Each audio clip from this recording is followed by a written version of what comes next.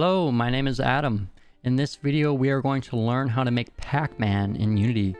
Pac-Man is a maze action game developed and released by Namco in 1980. The player controls Pac-Man, who must eat all the dots or pellets inside an enclosed maze while avoiding 4 colored ghosts. Eating large flashing dots called power pellets causes the ghosts to turn blue, allowing Pac-Man to eat them for bonus points.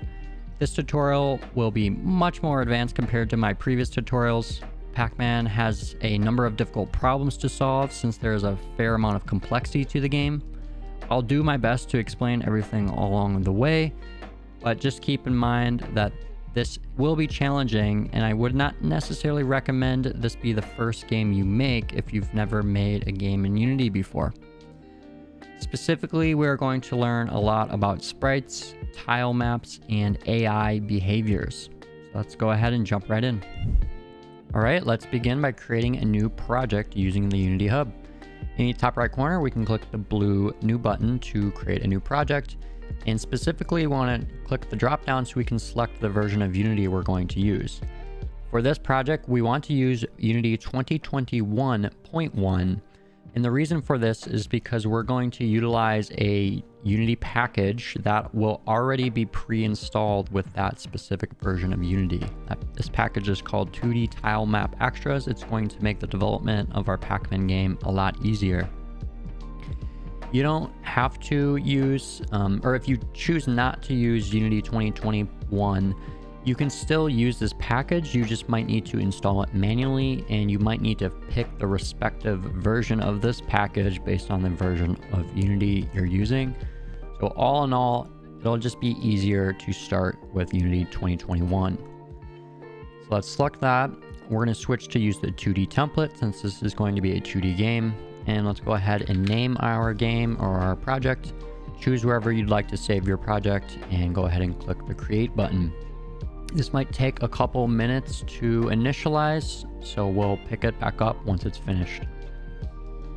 All right, now that our project is open, let's first just verify that that 2D Tilemap Extras package is installed.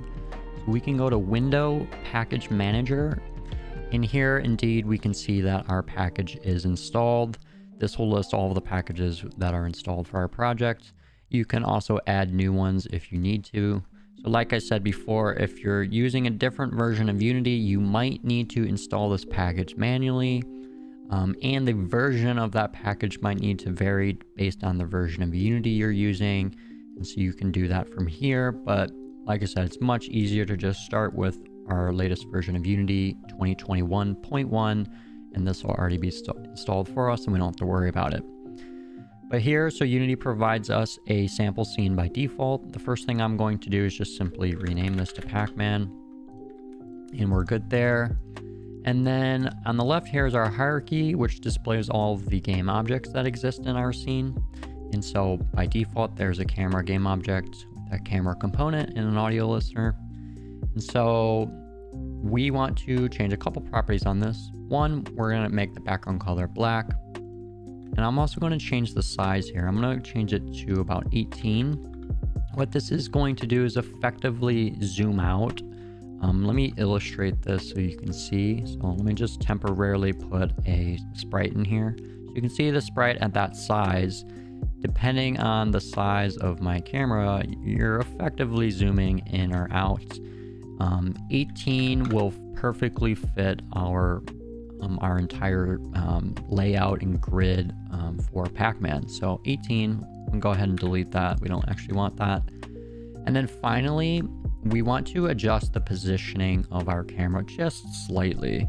So we're gonna move it up -1, and that's actually it. And the reason for that is because if you look at a grid of Pac-Man, notice how at the top here, there's 3 rows, but on the bottom, there's 2. So overall, the actual tile map for the bounds of the level is a little bit higher, or there's more space on the top than there is on the bottom. So we're going to shift our camera just so it centers it correctly. And that's actually going to be it for our just basic scene setup. We're not going to actually create any other game objects yet, But I do want to change a couple project settings next. So we're going to go to project settings. If that tab isn't there for you, go to go to edit project settings. And specifically, we're going to go to the physics 2D tab. And there's this collision matrix at the bottom, which allows us to say which layers collide with other layers. And so first, we actually need to create a few new layers for the various objects we're going to have in our game. I figured we can just create all the layers we're going to need right away. That way we don't have to worry about them. So to create a new layer, I can just create a new game object. Here you can see the layer drop down and there's an add layer button. This is typically how you'll add new layers. So we can click that. And let's go ahead and just create all the layers we're going to need. So we're going to want a layer called Pac-Man. We're going to want a layer called Ghost. We're going to want a layer for our pellets and for our obstacles, or like the walls of our scene. And then finally, let's create one other layer called Node.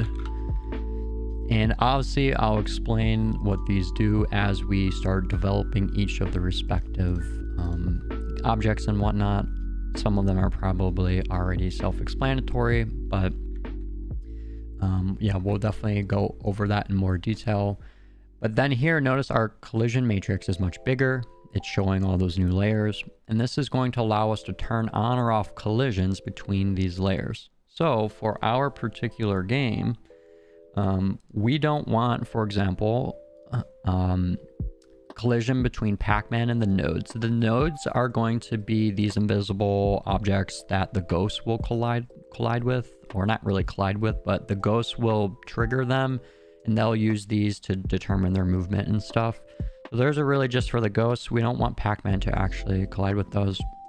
We do want Pac-Man to collide with obstacles, with pellets, with other ghosts, or with the ghosts.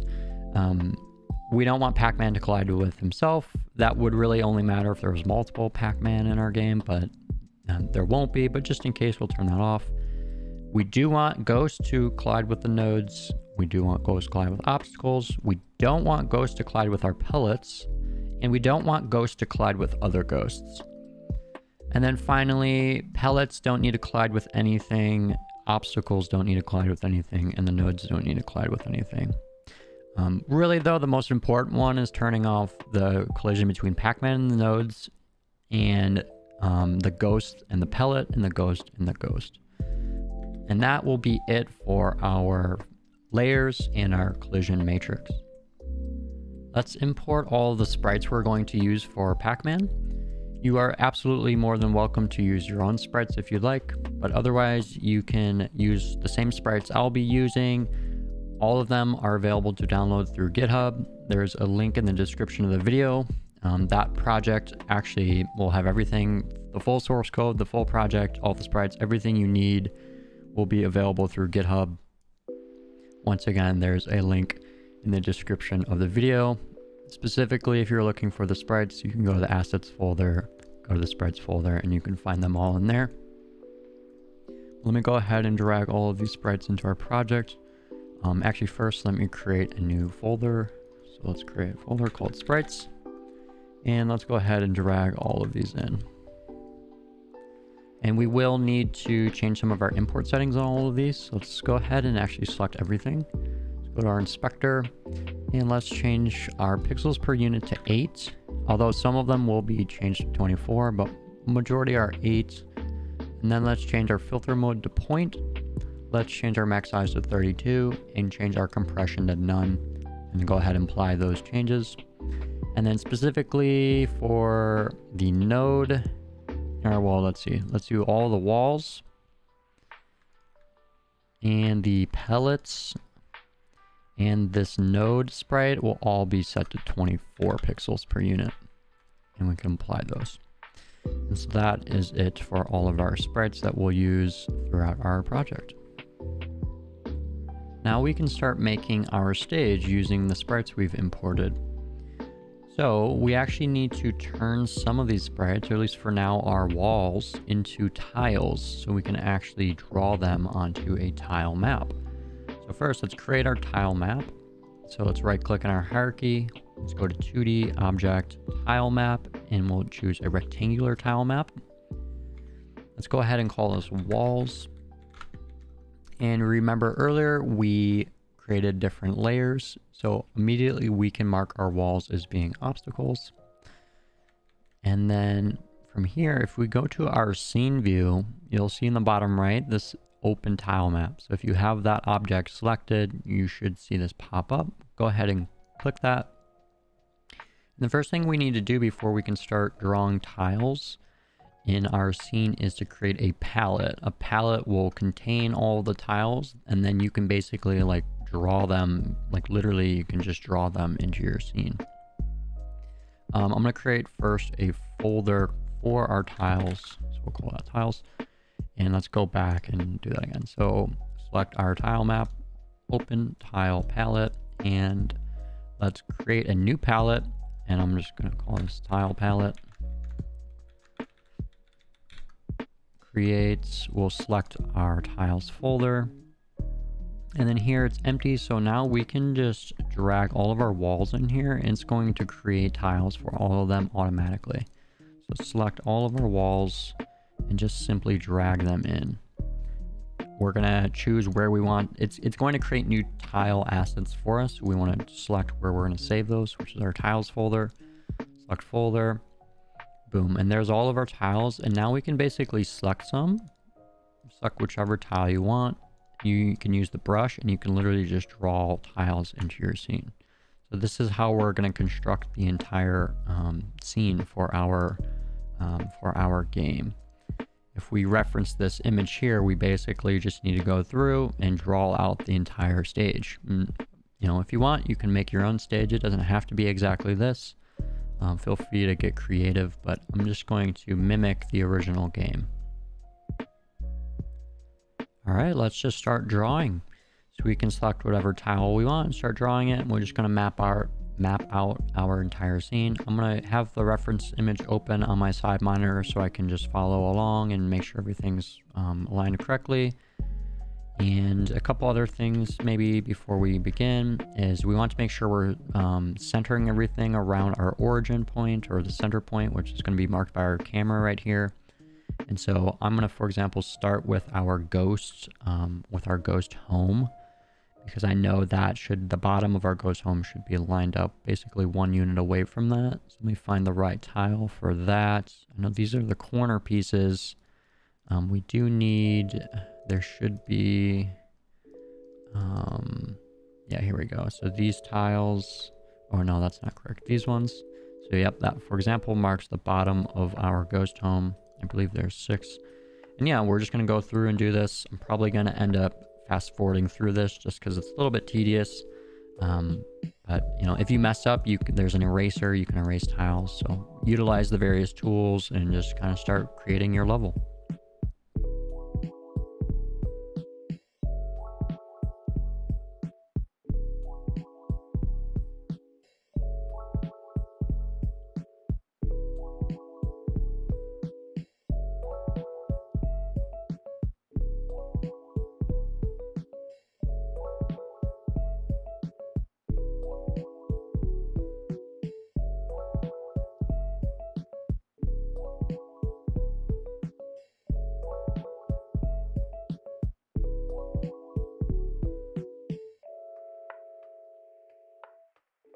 Now that all of our walls are done, we pretty much need to do the same thing for all of our pellets.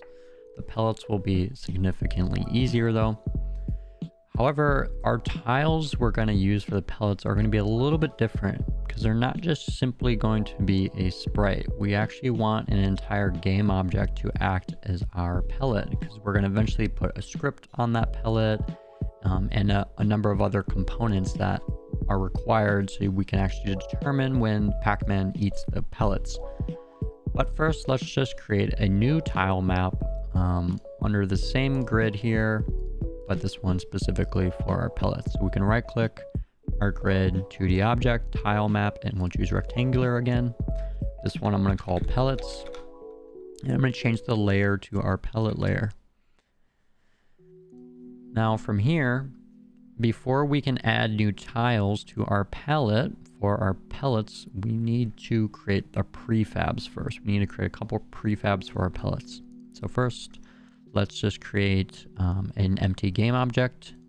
I'm going to call this pellet, or actually I'll call it, we'll just call it pellet. Let's reset the transform so everything's the default.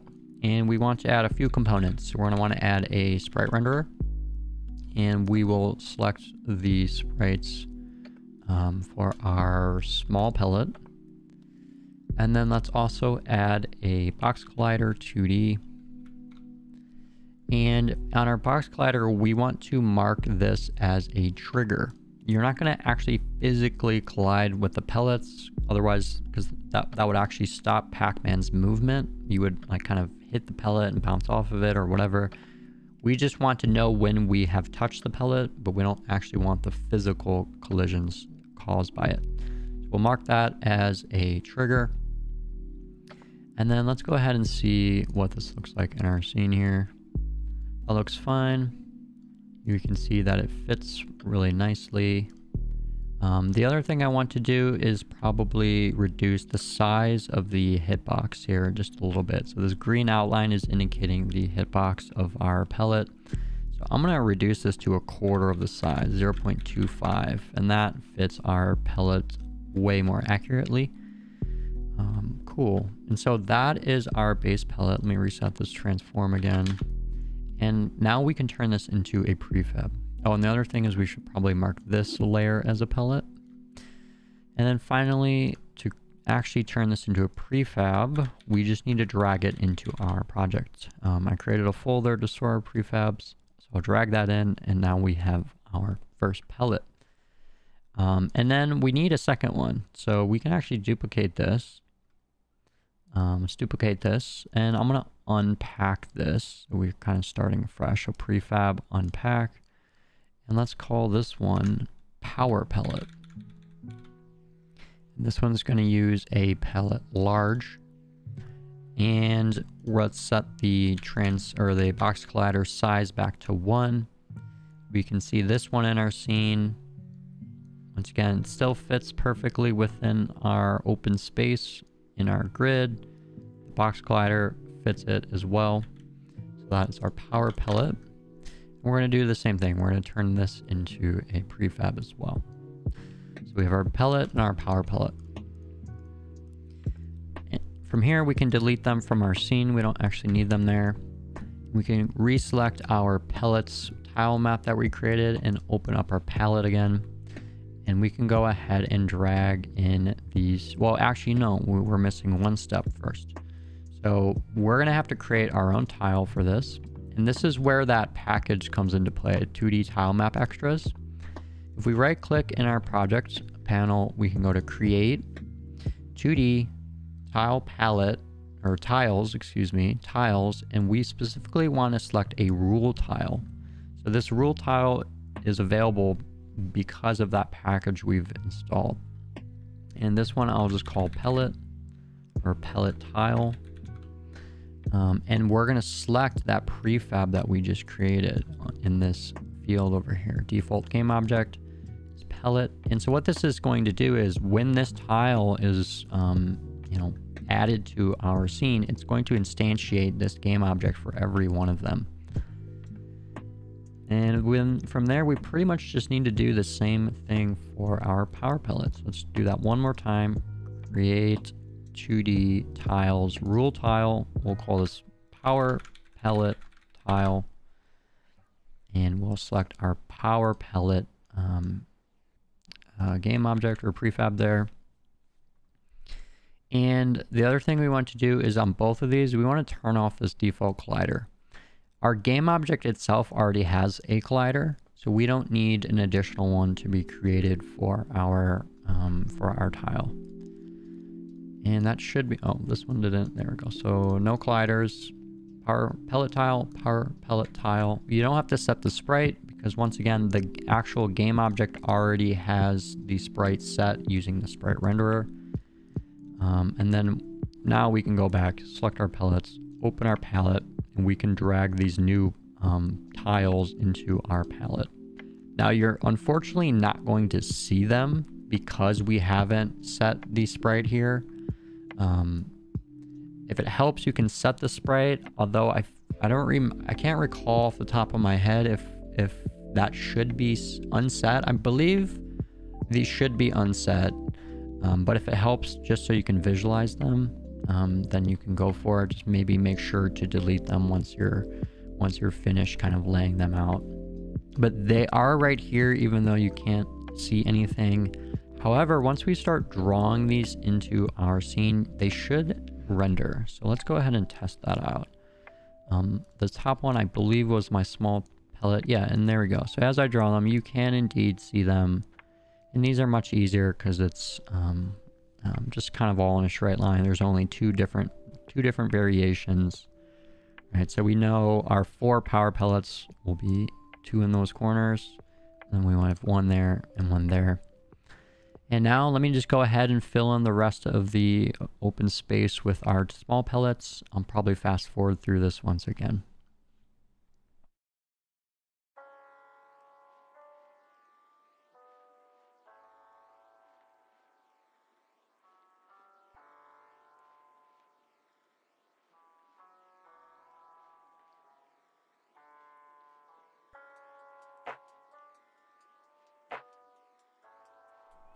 Alright, so that is all of our pellets now laid out in our scene.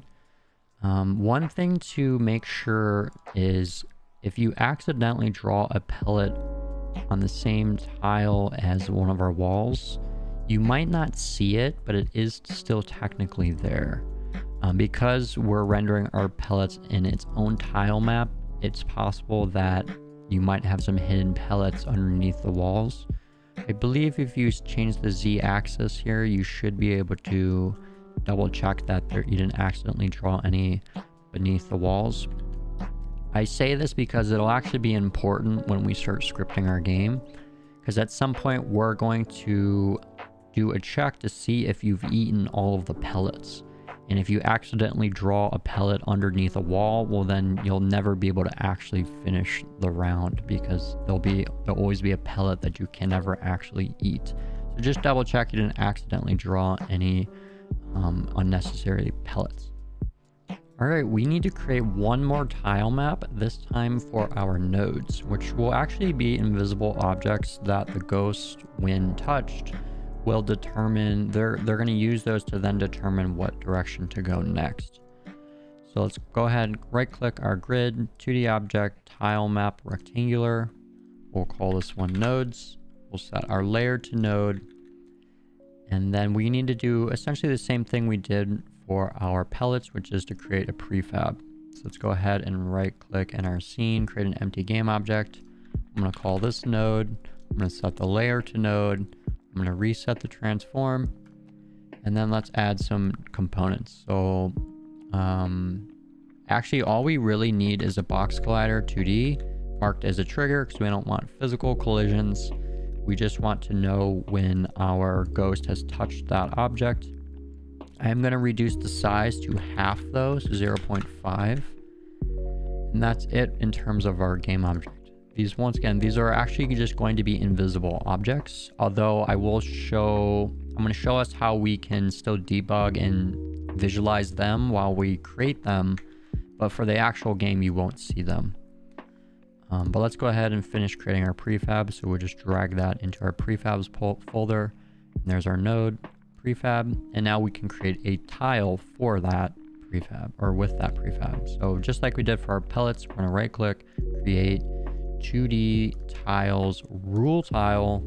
I'll call this node tile. And we're going to select the prefab we just created. And this is where we will set our sprite this time. We're going to say the default sprite is our node sprite. And once again, we're going to turn off, we're going to end up turning off the tile map renderer for the actual finished game. But just for now, as we create them, and if we want to debug, I have added the sprites so we can see them. And you know what? Now thinking about it, the reason why we don't want to set the sprites for our pellets is because once we start scripting our game, as Pac-Man eats a pellet, that pellet will be deactivated. But if we set the sprite here, it's still going to render that sprite even if we turn off the game object that is instantiated. And so, yeah, we for sure 100% do not want to set our sprite for our pellets. Like I said previously, the actual sprite is part of the game object. But for our nodes, we can set it now. And then as we create them in our scene, we can visualize them, but we'll eventually turn off the renderer. Let's go ahead and start drawing these in. So let's open our palette. We selected our nodes tile map. We open our palette. We can now bring this into our palette here. I'm going to put it there. If you remember, I added our pellets are this top and bottom one here. And so right below that is our node. Let's select that. And we're going to basically draw a node at every intersection point, or every point where a ghost could potentially change directions. We're going to draw a node there. Let's go ahead and just quickly do this. Every single point where a ghost can change direction. So once again, I'm going to fast forward through this just to save time.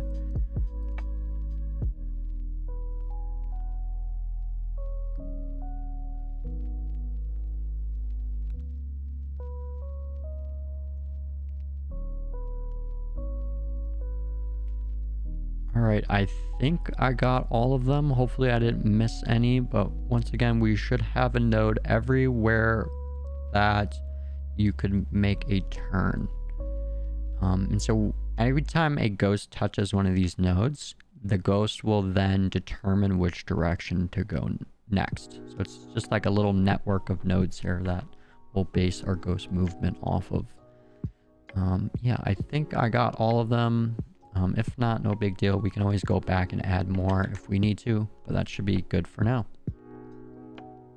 All right, now that we have all of our tile maps created, we can actually begin scripting our game. So we're going to start with our game manager script, which is going to maintain the overall state of our game. Things like starting a new round, game over, score, lives, that kind of stuff. So let's create first an empty game object called game manager. Game manager, close this. Let's reset the transform, although it doesn't really matter. I'm going to drag that to the top. And this is going to be basically an empty game object that exists in our scene that will contain our game manager script. Let me turn off our nodes. I can go to our nodes and just turn off the renderer. Once again, this is just kind of for debugging purposes if we need to visualize them, but for the actual game, they will be turned off. Also, I just realized I spelled this wrong. Game manager. Okay. Let's go ahead and create our first script. But first, I'm going to create a folder called scripts.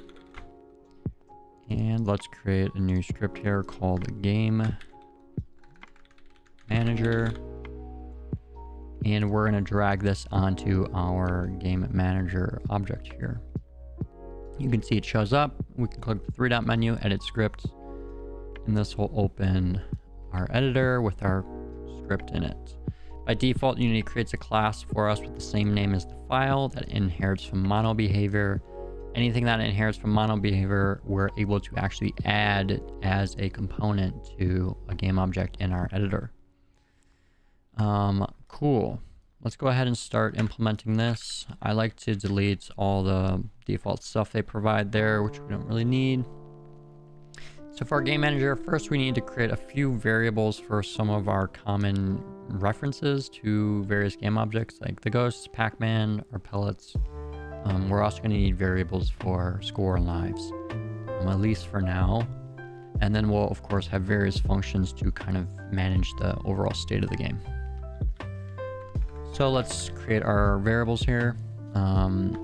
First, let's create our array of ghosts and our reference to Pac-Man and to our pellets. Now for pellets, we're going to reference it as a transform. I'll explain why in a little bit. And then finally, we want our score and lives here. These will be integers, score. Now I don't actually want score and lives to show in the editor. You're not meant to change the score and lives in the editor. these will get set programmatically, you know, through various game events. And so what I'm going to do is say it has a public getter, but a private setter. Right? So it's public getter, private setter, which means that if someone needs to, they can access and read what the current score is, but they won't be able to set it themselves. It will be set automatically through the various game events that we add. Same thing for lives here, getter, setter. Cool. Now, if we look in the editor, we can see those variables show up, or at least the ones that, you know, other than our score and lives, we can see those show up. Now, there's one slight problem in that we want to reference these as not just generic game objects, but as, you know, a ghost, and as like we're gonna have a script for a ghost, and we're gonna have a script for Pac-Man, and that's how we want to reference these, not just as generic game objects. So for now, I'm just gonna create some placeholder scripts for everything in our game. Not everything, but for the common objects. So ghosts, we'll have one for Pac-Man,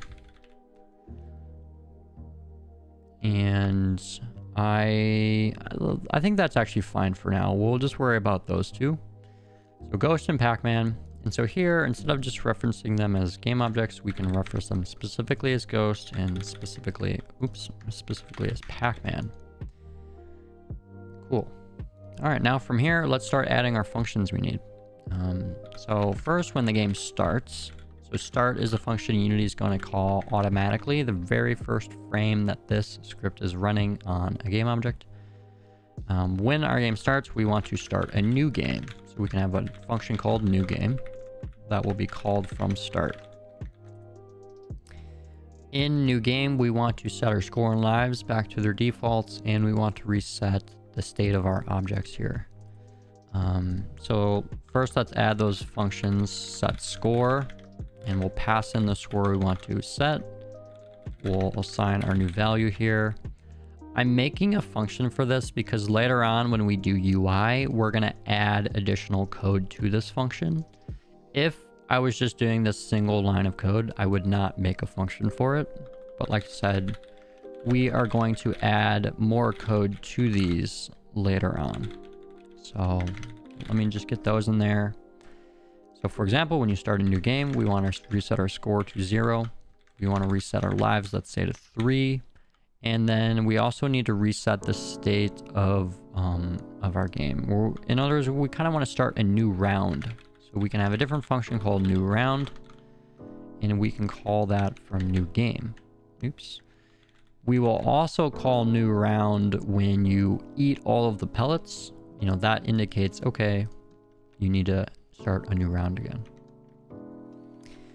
In new round, we need to loop through all of our pellets and turn them back on. So the reason why we reference this as a transform is because it allows us to loop through all the children. So to do that, we can say for each transform pellet in this pellets, this allows us to loop through every child or every object that's a child of this transform, which of course will be each of our individual pellets. And so in here, we can reset them back to true. We can turn them on again, because when you eat them, they'll get set to false. Game object will become not active anymore. And then we essentially need to do the same thing for our ghosts. So we can loop through our ghosts here. I is less than however many ghosts we have. And we can say this.ghost i.gameObject set active to true. Or I'm sorry. Yeah, true, that's correct. And then same thing for Pac-Man. Pac-Man game object set active to true. Awesome. Now, one important thing is that if Pac-Man dies, we need to reset the ghost and Pac-Man, but not the pellets. And so we want half of this function, but not the other half. And so what we could do is just separate out this into different functions. So for example, maybe we have a function called reset state, where we can take this code and put this in here. And then we can call that from new round, But now we can also call this function independently. And we will call this when Pac-Man dies. We'll reset the state of the ghost and Pac-Man, but not the pellets. It's only when you start an entirely new round where will we reset the pellets as well. And a new round, of course, happens when you start a new game, and it will also happen when you eat all of the pellets. Cool. So that's kind of the, at least at the basic, kind of the core of everything. That's our overall like game state, or kind of the different flows there. Oh, we do need a game over. So we have new game, new round, reset state. We also need a game over. Let's go ahead and add that. Now in here, we will display some UI, but we're gonna do the UI later, so we'll ignore that for now. When you get a game over, I essentially want to just turn off all of the objects, or at least the ghost and Pac-Man. So I'm going to do the same set of code here, but I'm going to set them to be false instead. That's what's going to happen on game over. We'll also do some UI, like I said, but that'll come later. And that's it. We of course aren't calling game over from anywhere, right? So that's maybe a problem. So where should game over be called from? Well, if Pac-Man is eaten and you are then out of lives, we need to call game over. So we should probably have some functions for those various events, such as a ghost being eaten. And we'll reference the specific ghost that was eaten as a parameter. And we will have one for when Pac-Man is eaten. And we don't need to reference Pac-Man, or we don't need to pass Pac-Man as a parameter because we already have a reference to Pac-Man. So we're good there. These should be public functions because they're going to be triggered from other scripts, right? They're going to be triggered from our other scripts here eventually. But we can at least start to fill these out. So we know when a ghost is eaten, we want to, well, for one, we should increment our score. All right, so whatever our current score is plus some amount, usually ghosts are worth 200 points. Now, I could just hard code this and that would be fine. However, it's usually better to create a variable. That way we can customize it in the editor, right? So in our ghost script, we can have a variable called like points, for example. Maybe it defaults to 200. But now when we eventually add this script to our ghost game objects, we could, if we wanted to, change how many points they're worth. So instead of hard coding this, we'll say this.score plus however many points that ghost is worth. Right, so that's important. For now, that's all we'll do in here. We'll definitely add on to it later, but that's good for now. And then finally, when Pac-Man is eaten, this one will have a little bit more impact. So first we want to turn off Pac-Man. So as soon as Pac-Man's eaten, we want to just completely turn off Pac-Man. That way it can no longer move, or it won't even be rendered. That way it looks as though Pac-Man's died. So we turn off Pac-Man. Then we want to decrement how many lives we have. So we're going to say this.lives -1. And then we need to check, well, if we're out of lives, we need to call game over, right? So we can say if this.lives is, if you still have more than 0 lives, if you still have lives, we can start a new round. Or not a new round, excuse me. Not a new round, but we can just reset the state of our ghost and Pac-Man. Because we don't want to reset the pellets when you die. The pellets still remain after dying. So we can start a new round if you still have lives remaining. Otherwise, it's a game over. Oops, game over. Now, one thing I want to do is I don't want to start... Oh, I just made that same mistake. I literally just said not a new round. Instead, we want to reset the state. So we want to only reset the ghost and Pac-Man. We don't want to reset the pellets when you die. Now, one problem here is that I don't actually want to call reset state immediately upon Pac-Man being eaten. I want a little bit of a grace period between Pac-Man dying and then the round resetting. And so here what I can do is I can say invoke, and this allows us to invoke a method after some amount of seconds. And I have to reference the function I want to invoke by its name. So I can say name of reset round or reset state. You know, let's call that function. I kind of like that better. Let's call it, no, that might be confusing. I was gonna say, let's call it reset round, but that's maybe confusing with new round. So we'll keep it, it's fine. So invoke reset state after, let's say 3 seconds, right? So we're gonna wait 3 seconds between Pac-Man dying and actually resetting the state of that round, just to give it a little bit of a grace period there. And that should be good for now. There will definitely be a little bit more we add to our game manager. For example, when a pellet is eaten, right? When a pellet is eaten, we also need to increase our score. Then we need to check for how many, if there's any pellets remaining. We're going to do all the eating of pellets later as its own section.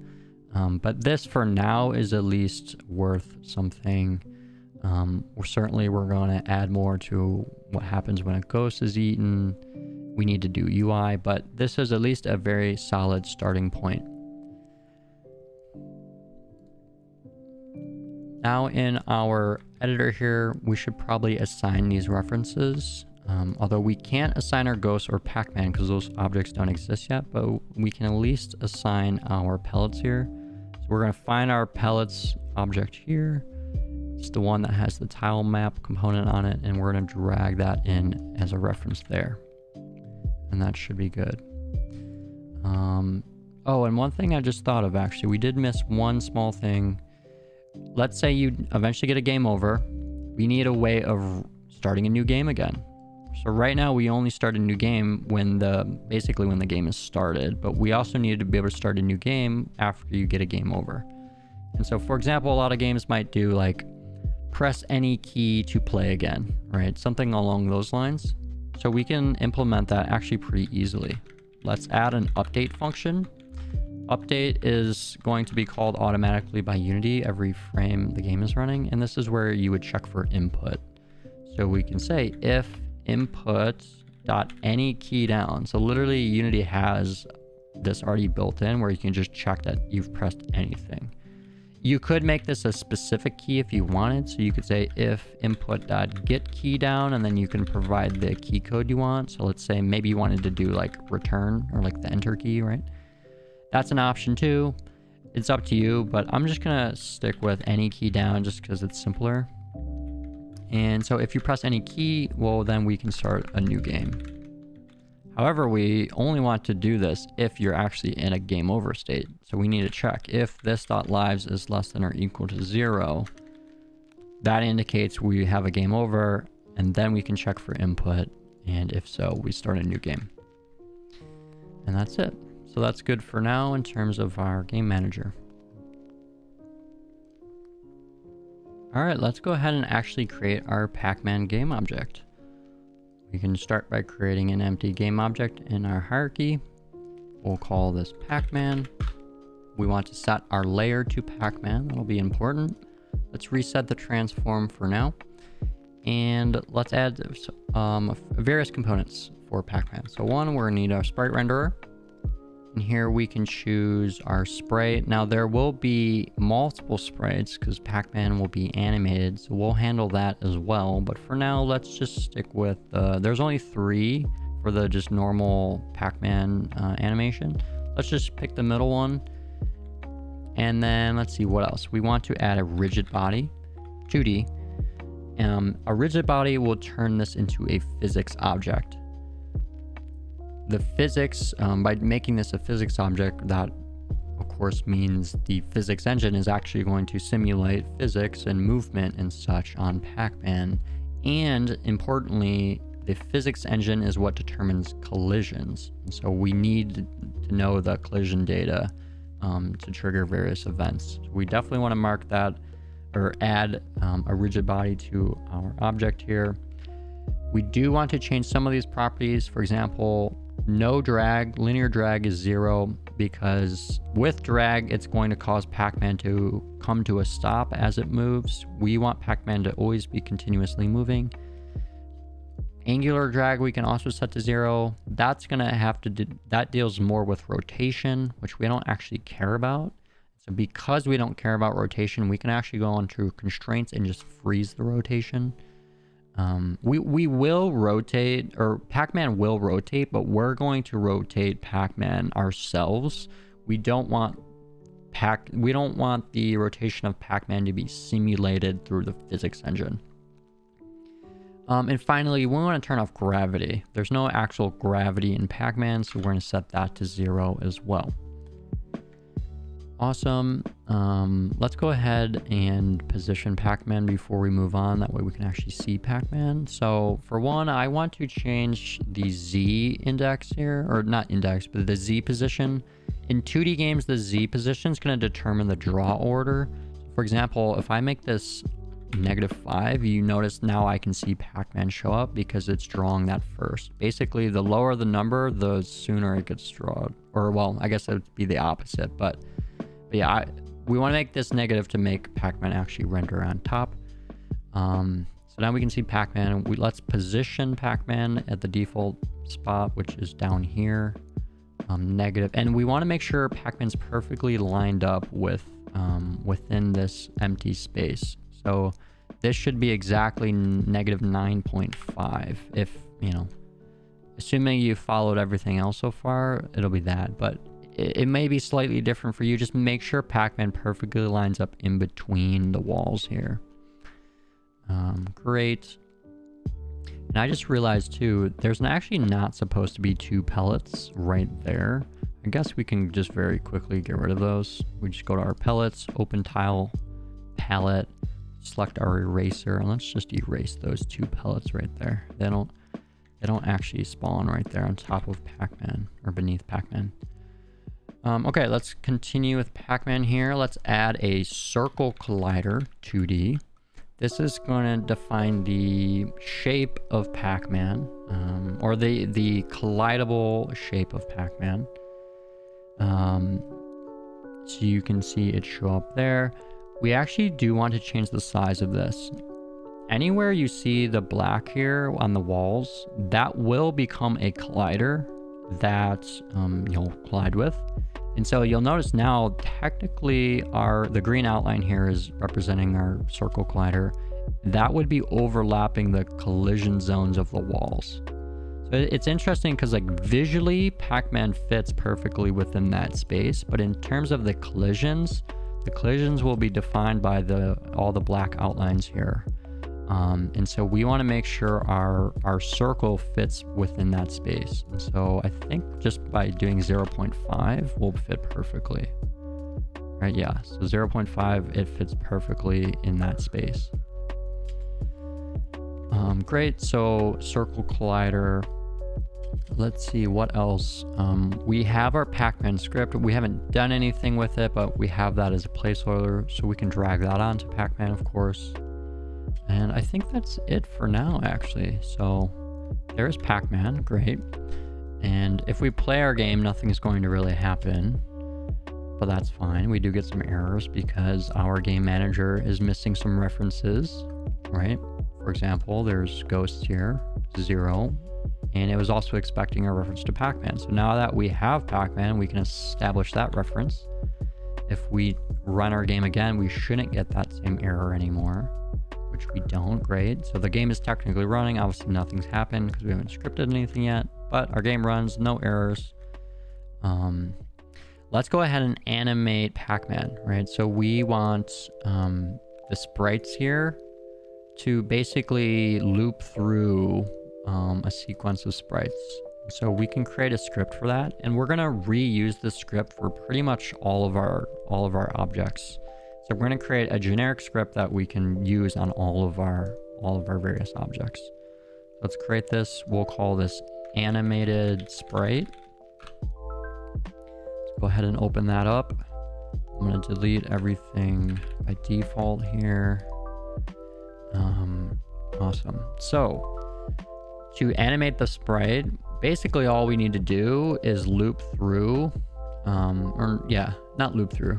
we just need to change the sprite that's currently being rendered in the sprite renderer. That's really it. And then we just need to kind of iterate that over and over again. And so first we're going to need a reference to the sprite renderer that we want to set the sprite on. So we'll say sprite renderer. I'm just going to call it sprite renderer. I'm going to make this a public getter with a private setter. I'll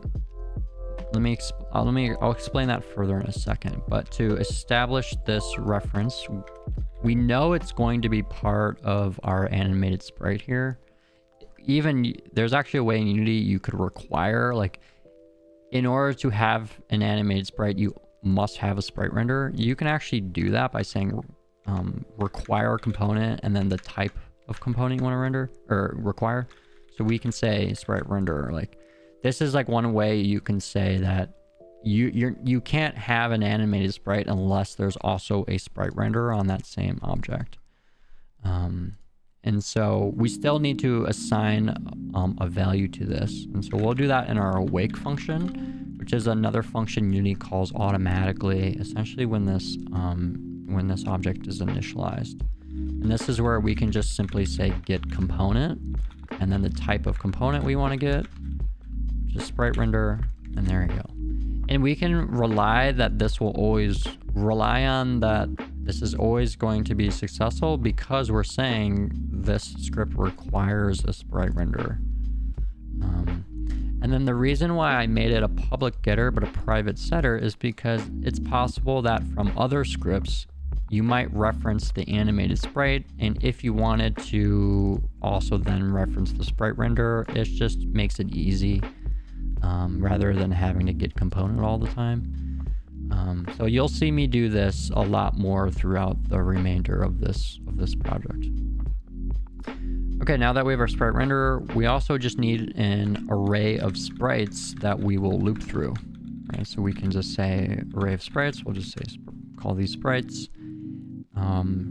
Awesome. And then we want to essentially have some amount of time between each sprite. So like we need a way of saying wait this amount of seconds before it switches to the next sprite. So we can have a variable called maybe animation time, and let's default this to 1/4 of a second. So every 1/4 second it's going to increment to the next sprite. We need a way of knowing which index we're currently on. That way when we can actually increment that and keep track of it.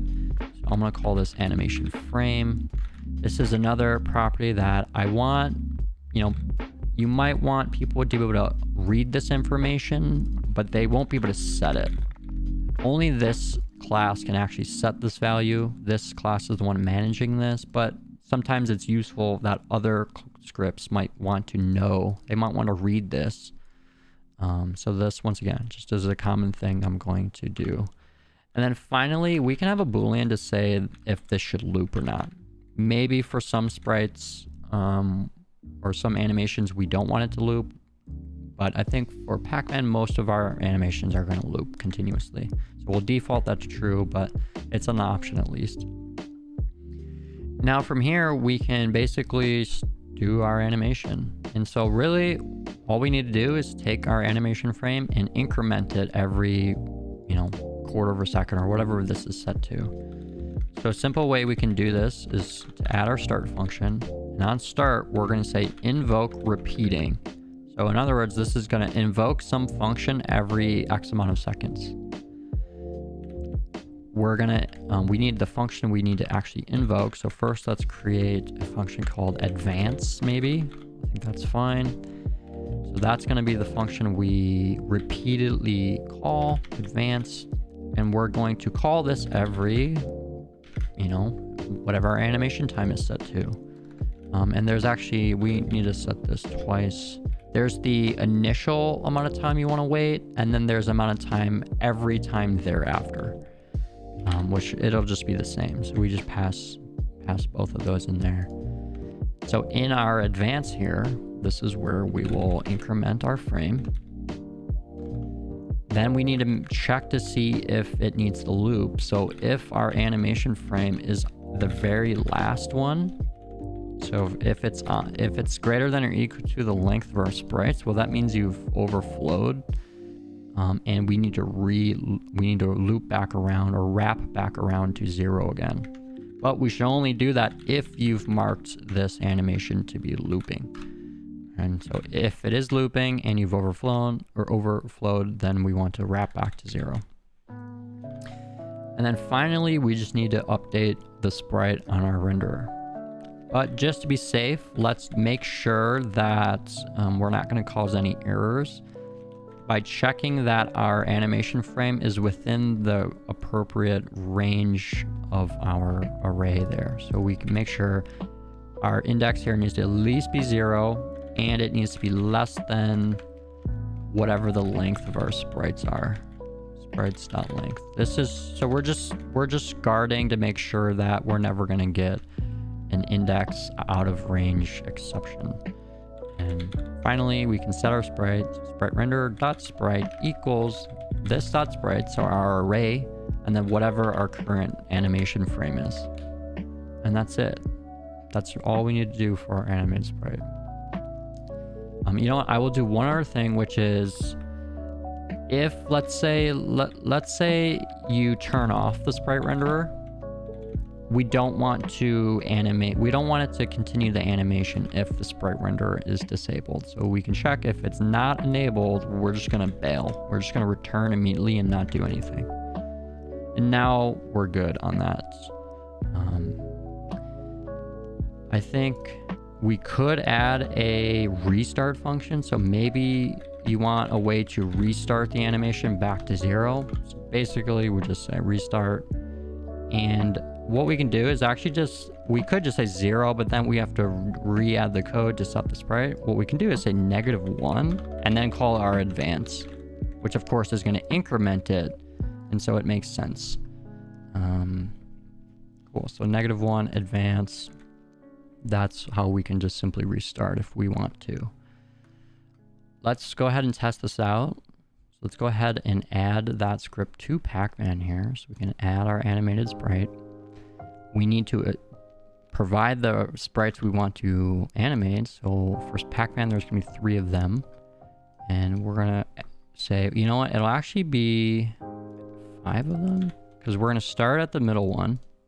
And then from there, you go to 3. Then you go back to the middle one. And then you go to the closed one. And then it'll loop around back to 2. Yeah, so we need 4 actually. So it goes 2, 3, 2, 1, and then it'll loop and continue. And then the animation time is 1/4 of a second. That we might need to play around with. That might need to be increased. But here, yeah, here we're playing the game and we can see Pac-Man animating now. Yeah, it's definitely a little slow. So I'm actually gonna just cut this in half. So let's do 125, 1/8 of a second. Yeah, that feels pretty good. That feels a little bit more realistic or accurate to the original game. And awesome, there we go. So there's Pac-Man and animated sprites. All right, now let's focus on getting Pac-Man to actually be able to move around. Just like we did for our animated sprite, where we made that sort of a more generic script that we can then reuse for multiple objects, we're gonna do the same thing for movement. The kind of underlying movement of both Pac-Man and the ghosts are the same. Their decision making around how they change direction is definitely different, but the actual physical movement of those objects is really the same. And so we're going to have a new script called movement, or we'll just call it movement. And we can reuse this for both. But for now, we'll just focus on Pac-Man. So let's go ahead and add this script to Pac-Man. Let's drag that over there. I also just noticed that we have this node object still sitting around in our scene. We turned this into a prefab, and so now that we have that as a prefab, we definitely want to remove this from our scene. Also, there's an empty game object here. We don't care about that anymore either. So just a little cleanup there. Cool. Let's go ahead and focus on our movement script now. So we delete all this to start, and I'm going to say to move an object, you require a rigid body, right? So we're going to actually move our object through the rigid body, and thus this script really only can function if a rigid body exists. So we can add that requirement there, which now means that we can reference the rigid body and get a component. We can get the component to it without any issue. Public getter, private setter, just like we've done for other things. Now, this is not required. You don't actually have to do this. I just find it to be a good practice in some cases. Here you'll see that we have a warning saying that our script here, or movement.rigidbody, hides an inherited member. So essentially there's already a variable with this exact same name that's defined in some of the base classes that we're inheriting from. However, that property is actually completely obsolete. It's really, really old, from way back like Unity 4 or 5. And so we can fix this in two ways. We could just choose a different name, that way there's no conflict, or we can say, you know what, intentionally we want to hide the underlying member, especially considering it's obsolete. You know, so to suppress this warning, we can actually put the new keyword in there, which is telling it, hey, we intentionally want to hide that other property with the same name. And so if you don't like that, then just give it a different name. That's totally fine as well. So we'll assign this reference in awake, just like we do for everything else. Rigid body, get component, rigid body 2D.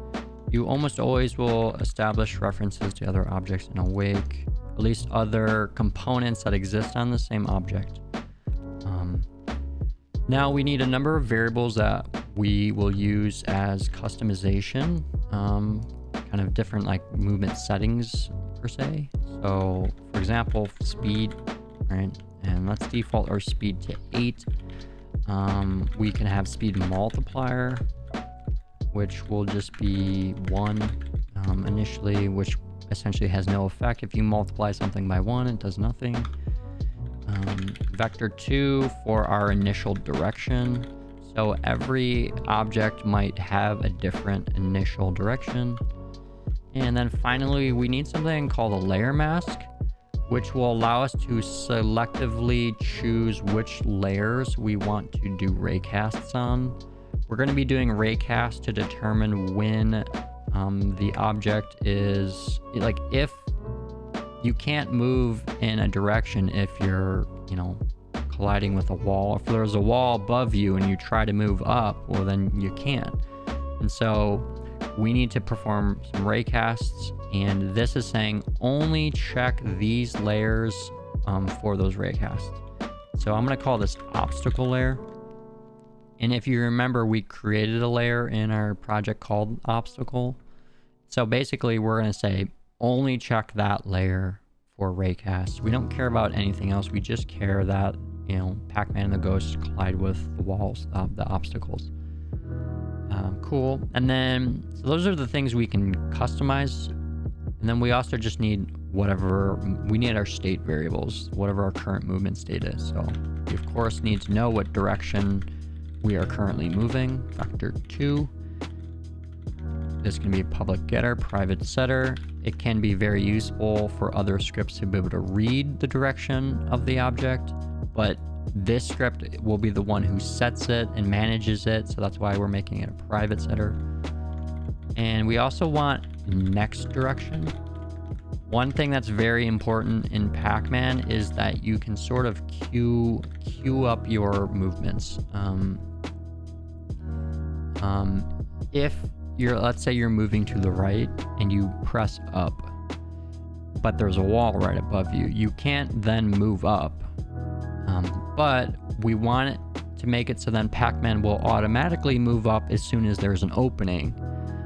This is actually very important in Pac-Man because otherwise you would have to be very, very precise about when you press your inputs to change direction based on, you know, the position of Pac-Man, because you're like perfectly fitting within these you know, kind of corridors.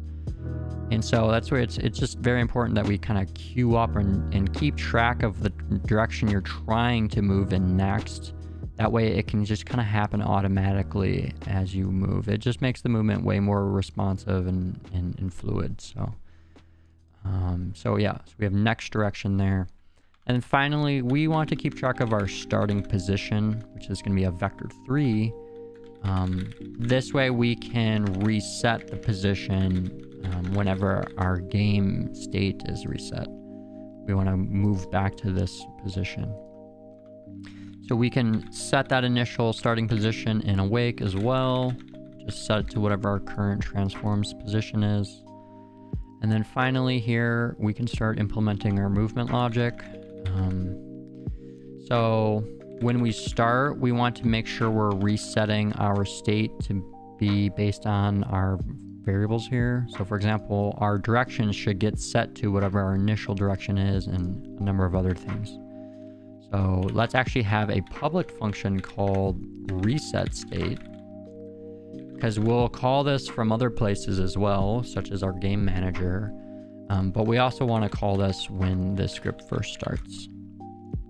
So to reset the state, we want to kind of set all of our variables back to their initial values and apply any settings we need to. So speed multiplier is just going to be 1. Our direction should be set to whatever our initial direction is. Our next direction should be cleared or reset. And to do that, we'll just set it to 0. Our transforms position should be reset to our starting position. We want to make sure our rigid body is not marked as kinematic. So we'll set that to false. This will be used for ghosts. So when the ghosts exit the little ghost home, we have to turn the rigid bodies to be kinematic. That way they can pass through the walls without collision. So we want to make sure we set that back to false. And then finally, yeah, we just want to make sure our script is enabled, of course, because there will be moments where we might disable movement. And so if we reset state, we want to turn that back on. All right, now in terms of actual movement, actually applying and moving our object, we're going to do that through fixed update. So fixed update, very importantly, is called automatically by Unity at a fixed time step, at a fixed time interval. This varies from the normal update function, which happens every single frame, but that means it's frame dependent. Some people might play the game with a really high frame rate. Some people might play with a really low frame rate, depending on how good their computer is. If we do that, if we do physics in that, it's going to be very inconsistent. And so physics you almost always do in fixed update. That way it's consistent. It happens at a fixed time step. So yeah, this is where we're actually going to apply movement. So all we need to do is access our rigid body and move positions. We just need to move our object to a new position. So we need to calculate what that position is. So we can grab our current position, rigid body position. Then we can calculate how much we want to translate. And this is going to be the direction we're moving times our speed multiplier. And then we also need to account for time. Otherwise, the object's going to move way too quickly. So we need to say times time.fixed delta time. Oftentimes, if you've made other Unity games, you're probably used to using time.delta time in normal update. Because we're in fixed update, we want to use fixed delta time. And then here, so we can move our position of our rigid body, our current position plus whatever the translation is there. And that's good. Now, one thing we need to do is have a way to change directions or to set the direction we want to move in. And so we'll have a public function here called set direction. You'll pass in the direction you want to move, and this will assign the new value. And so once again, our movement script here is going to be reused for both Pac-Man and our ghosts. And so how they determine what direction they move will be variable. It'll vary based on each of those. Pac-Man will set the direction based on user input. The ghost will set the direction based on their AI behaviors. So that's why we're going to have this be a public function. Now the thing is, we only want to set the direction if we can actually move in that direction. If we try to move in that direction and that tile is occupied, well then we can't move in that direction. So we need to check for that. To check to see if the tile in that direction is occupied, we'll go ahead and add a new function that's going to return a boolean. So it's going to return true or false. We'll just call this occupied. We're going to pass in the direction that we're trying to move in, and this is where we can do our raycast. So we need to store our raycast hit data in an object, or in a variable here. We'll just usually it's just called hit. And now we can perform our raycast saying physics 2D and raycast. Now, so we're not actually going to do a raycast. We're going to do a box cast. Specifically, a box cast. The reason for that is because, let's say Pac-Man's right on the edge here. The position of our object is in the center of Pac-Man. So if we did a raycast, it would just be a straight line going, let's say, down. Technically, then it would look like, yes, it's not occupied, you can move in that direction. But we actually shouldn't be able to move in that direction, because if we did, you would clip with the wall here. You would still collide with the wall. And so we want to do a box cast. That way it checks like this entire space. That way it ensures that you actually are like properly positioned to make that turn. The other important thing you'll see once we write the code for it is that we're going to have to specify the size of the box, and we don't want the size of the box to be the exact size of the corridor, because otherwise it's going to technically be scraping the sides, which would be considered colliding, which would then make it look like you can't move in that direction.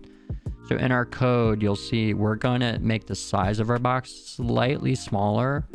That way it fits within the space, but it still gives us a good range of motion, or it's more accurate to whether you can properly move that direction or not. Let me reset Pac-Man before I forget. So reset Pac-Man. All right, so let's finish implementing this. So we're gonna do a box cast, and here we need to provide the position you want to do it from. So our object's position. We need to provide the size of the box, as I just mentioned. So this will be vector 2.1, but then we're going to scale it by like 75%. So slightly smaller than 1 unit. The angle doesn't matter. The direction we want to perform the cast in, so that's the direction we're trying to move in. The distance here will be 1.5. And the reason for this is because we want to check 1 full unit over. So that would just be 1 full unit over. But because our box cast starts at the position of our object, the position of our object is actually the center of it. And so we want to go half a unit over from the center to get it to the edge, and then 1 more unit to check the next tile. So 1.5 there will give us the best results. And finally, this is where our obstacle layer will come into play. We're going to say we're only going to check the box cast on the obstacle layer, nothing else. We only care when it comes to changing direction, we only care if you're colliding with the walls, the obstacles, not like pellets or anything like that.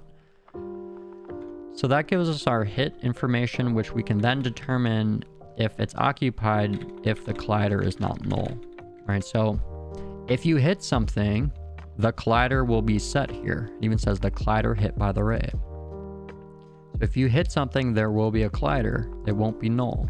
If you don't hit something, well, collider will be null, which indicates that it's not occupied.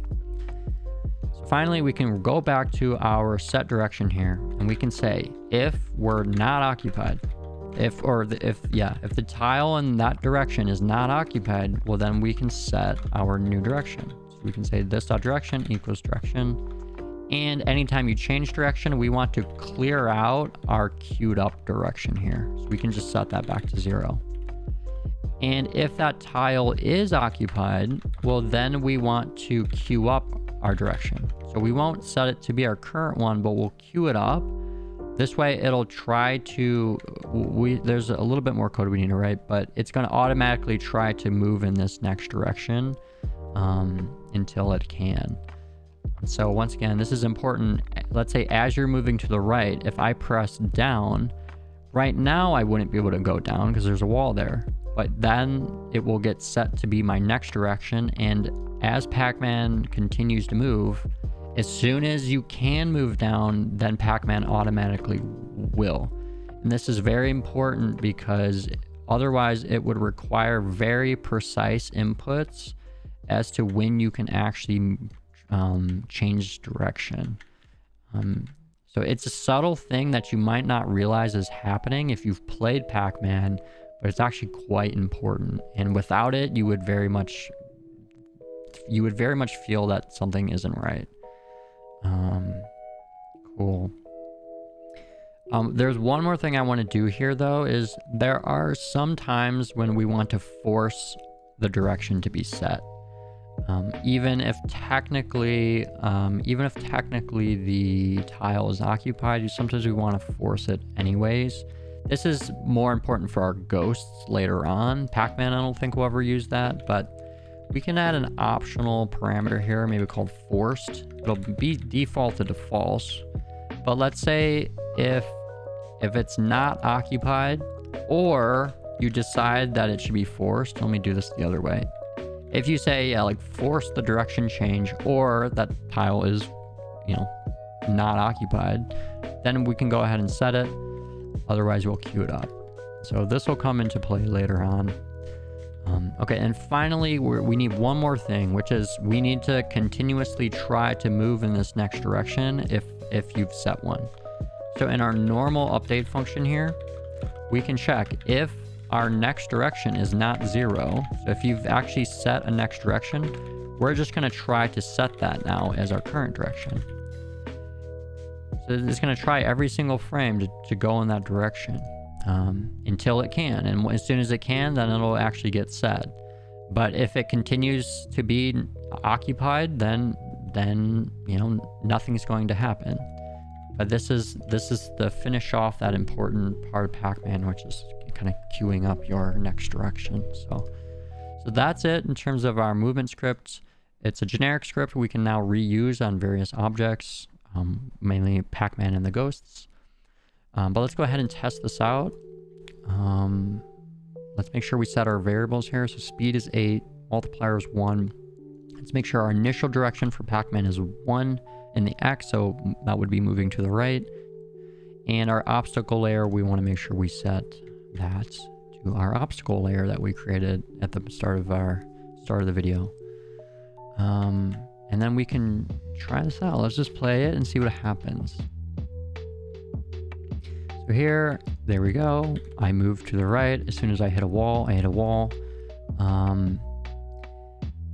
Now, I just realized something though. I made one mistake and I cheated a little bit, and I did something when I wasn't recording that I didn't mean to do.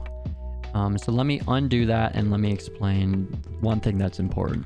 So normally speaking, if you just followed along exactly with the video, yours would look like this. Boom, Pac-Man just goes straight through the walls. And you might ask, okay, well, why? Why is that? Well, that's because our walls here don't actually have colliders on them. We need to add a collider to all of our walls. And we actually can do this very easily by simply adding a new component to our, on the same object as our wall tile map. All we need to do is add a tile map collider 2D. As soon as we add that, you'll see automatically it adds colliders to all of those objects, which is nice and easy. The other thing we should do is go to all of our tiles here. Let's select all of our walls, and we can change the collider type from sprite to grid. This is going to make sure it generates a collider based on the grid rather than the specific sprite. Now, with these particular sprites, it ends up being the exact same thing. But just in case, if you are using your own custom sprites, this should probably be set to grid. That way, everything is uniform with, you know, everything stays uniform. And finally, there's one other thing we need to do, which is hard to notice, but because Pac-Man is technically colliding with the walls at all times, because like Pac-Man is perfectly, you might have even just saw it. There was like a little weird like slowdown, and then this Pac-Man sped up again. It was really quick. You might have missed it, but Pac-Man's technically always colliding with the walls because it perfectly fits within this open space. And so when you're scraping against the walls, it's creating friction, and that friction is then slowing you down. So we want to add a physics material to our Tilemap collider to remove friction. That way you never get slowed down as you sort of scrape against the walls. And this is another thing I did unintentionally when I wasn't recording. And so I already have the physics material here, but let me delete it and I'll show you how that's done. I created a folder called physics. I can right click, create 2D, physics material 2D. And we can just call this like 0 friction, for example. And then we just simply need to change the one property here in the inspector to 0, which says okay, no friction. And now we can assign that to our walls Tilemap collider. Boom, throw that on there. And Pac-Man now won't slow down, or the ghost won't slow down as I sort of scrape against the walls. That would be a lot more apparent once we can actually change direction. But trust me that will be pretty important. All right, well, so now we need to be able to change direction. So we can implement our inputs for Pac-Man pretty simply, just a few lines of code. And we'll do this specifically in our Pac-Man script. So let's go ahead and open that up. Let me just double check that I'm still recording. Yes, I am. Good. Okay, so let's open our Pac-Man script up. Delete everything, or at least that's what I prefer to do. And to check for input, we need to implement our update function. It's typically where you check for input is in update. So let's go ahead and add that. And really all we need to do is reference our movement script and just call our set direction every time you press a certain input, right? So first, we need to establish a reference to that movement script. That way we can call that function on it. So let's go ahead and add that here. Public movement. I'm going to make this once again public getter, private setter. Then we'll assign that in awake, just like we've done before. This.movement equals get component movement. If I want, I can require this. Don't have to do this, but I'm going to. And then, yeah, and now we can access the functions we need to. So our goal is to say set direction, and then based on whatever input we press, right? So check for input, we can say if input.getKeyDown, for example, and then we can choose which key we want. So keycode.w, if we want to do WASD, or we could say input get key down key code dot, maybe we want to do the arrow keys. So we can do both. If that's the case, then we say set direction to be up, vector2.up. And then at this point, we're basically just going to copy this over and over again. Else if, and then we'll just change these keys. We'll say S and down arrow to go down. We'll say A and left arrow to go left, and then D and right arrow or right arrow to go right. And that should be good. Let's go ahead and test this out. Yeah, let's go ahead and test this out. Let that reload and compile. Let's play our game. We should be able to just navigate around our maze now if it works. Yep, there we go. Pac-Man's not rotating, so we'll handle that. That just requires an extra 2 lines of code. But we can move around, and I know you can't really feel it, or you can't really tell from just watching a video, but I can sort of preemptively press an input before I actually get to the turn. Right, so I want to press up now, and it then automatically goes up as soon as Pac-Man can. So this just once again makes the movement way more responsive and fluid. Let's finish this off by making sure Pac-Man actually rotates in the direction we're moving. So this is just a little bit of math here. We need to calculate the angle of our direction and then just rotate based on that angle. So our angle here, we're going to use mathf at atan2. If you remember back to maybe some of your math, to some of your math classes in high school. So this dot movement direction dot y, and then this dot movement direction dot x. Okay, and then so that's the angle of the movement direction we're going in. And now we just need to assign this to our rotation. So this dot transform dot rotation equals, and rotations are usually represented with quaternions. So we can say quaternion dot angle axis. This is just a function that allows us to create a rotation. It creates a rotation which rotates some amount of degrees around whichever axis we pick. So this is the angle we calculated. And the and then we need to convert it to, this returns radians. We need to convert this to degrees. So we can multiply this by mathf rad, or radians 2 degrees, rad 2 deg. And then finally, the axis we actually want to rotate around, which for us is our forward axis, or our z axis. I can never say that word properly. So that's it. There's our rotation. Hopefully, let's test it out real quick. Let that recompile. Play our game. Oh, I might have, yep, let's try that again. Replay our game. And now every time, oh, okay, there we go. Yep, there we go. So as I move and change directions now, our Pac-Man's rotating properly. Good. I can go left and right, up and down. Everything works perfectly. So that completes Pac-Man movement. Now that we have Pac-Man moving around, one thing we need to do is make sure Pac-Man can go through these little tunnels or passages. As Pac-Man goes, for example, on the right here, he should then come out the other side and vice versa.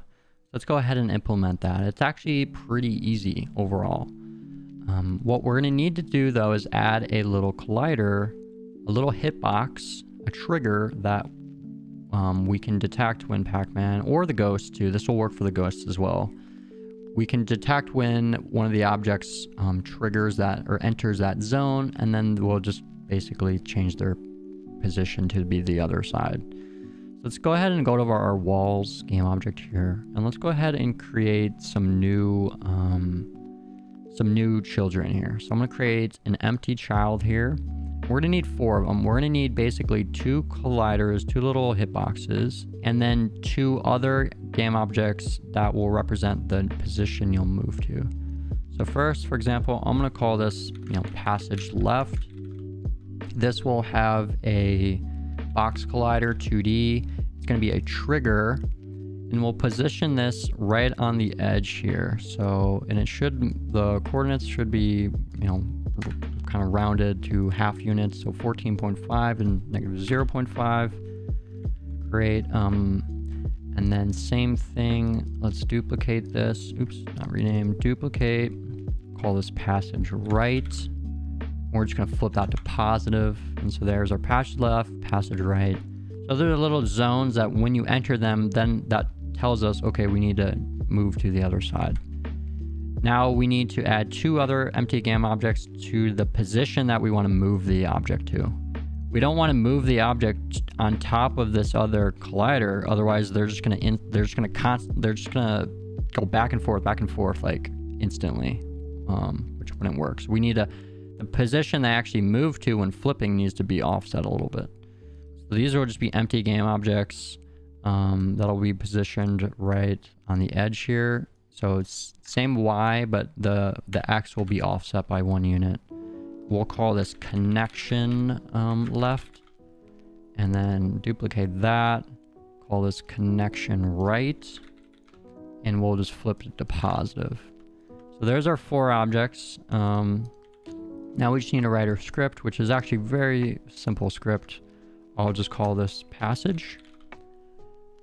I'm going to add this script to both of our passage game objects here. one that has the box collider on it, and make sure we mark that as a trigger. Passage. And then here, all we really need to do is determine when you actually collide with that trigger. To do that, we just have to implement a function Unity provides to us, which is called onTriggerEnter2D, and then it passes back the collider that you have triggered. And so in here, we just need to basically say, you know, move the object. So other.transform will be the object that's actually colliding with the passage, so either Pac-Man or the ghosts, and we just want to change their position. So let's get the object's current position, and then we're gonna change the position in the X and the Y to be the connection. So we actually need to reference the other transform that we want to move to. So the connection transform. That's why I called them passage and connection. So we're going to set our position X to be connection.X and position Y to be connection.Y. And let me be consistent with my code here. This.connection. Oh, and this is position. My bad. Position.X and same thing. Position.Y. We're not setting the Z because the Z axis determines draw order. So in theory, this would just be one line of code where it's other.transform.position equals this connection.position. We don't want to do this because this is going to change our Z position, which determines draw order, and that would potentially screw some stuff up. So we're kind of manually just setting the X and the Y. And let's just reassign this now to the object. So that's it. That's all the code we need for handling these passages. We just need to establish those connections here. So once this recompiles, so on passage left, you should connect to connection right. On passage right, we want to reference connection left. Let's go ahead and test this out. Boom. Change to the other side. Let's go the opposite way. Boom. There we go. So nice and simple. That's a pretty easy one. Now let's go ahead and handle eating the pellets to kind of finish off all the movement of Pac-Man. So let's create a new script for our pellet. Let's go ahead, C# script. We're going to call this pellet, and we're actually going to have a different script for our power pellets. Let's create two. So pellet and power pellet. Okay. Things flagging. There we go. Okay, so we have those two scripts. And let's go to our prefabs that we created earlier. And let's make sure we add the scripts to our prefab. So on our normal pellet, we're going to add pellet. To our power pellet, we're going to add power pellet. So make sure we drag in those scripts. And let's go ahead and start writing the code for these. These will also be pretty simple. There won't be a whole lot of code required here. The one thing that's important though is that our power pellet should inherit from pellet, right? So anything we define in pellet should also be power pellet. A power pellet is a normal pellet, and thus we should inherit from that. And so really the only variable we need in pellet is how many points it's worth. That way we can increase our score. And I believe by default, pellets are worth 10 points. Power pellets will be worth 50.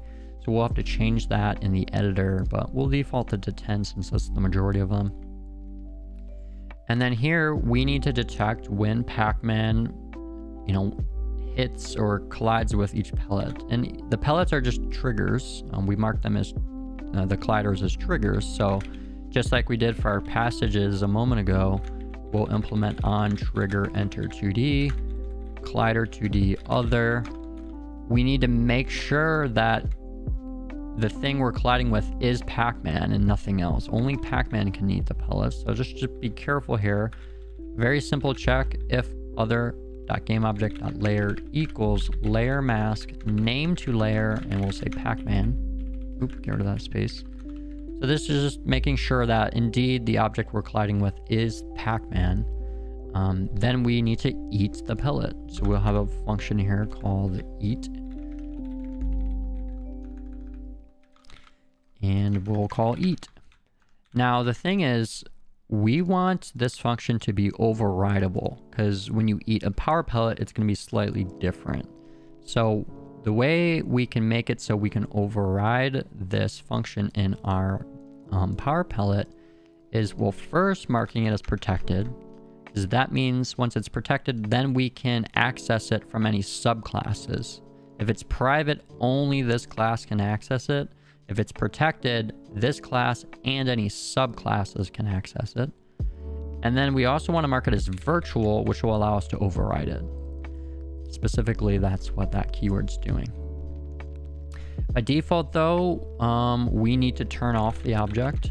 So this game object set active to false. And you know what? I think we can just do that in our game manager. Because the other line of code we were going to write was basically we're going to reference our game manager and say that the pellet was eaten. That way the score and stuff can be increased. Just like kind of how we have ghost eaten, Pac-Man eaten. I know we haven't called these anywhere yet, but we will eventually. We need the same thing. So actually, yeah, let's go ahead and create a function for this. Pellet eaten. And we'll reference the specific pellet that was eaten. Same thing when you eat a power pellet. Okay, so power pellet. Now when you eat a power pellet, we want to do anything that would happen when you eat a normal pellet should also happen when you eat a power pellet. So we can call the other function immediately. That definitely needs to happen. And then eventually there'll be some extra code in here for changing ghost state. Right, so when you eat a power pellet, the ghosts become vulnerable, so you can then eat the ghosts. But for now, we're good there. When you eat a pellet, we want to increase our score. So set score, this dot score, our current score plus however many points the pellet is worth.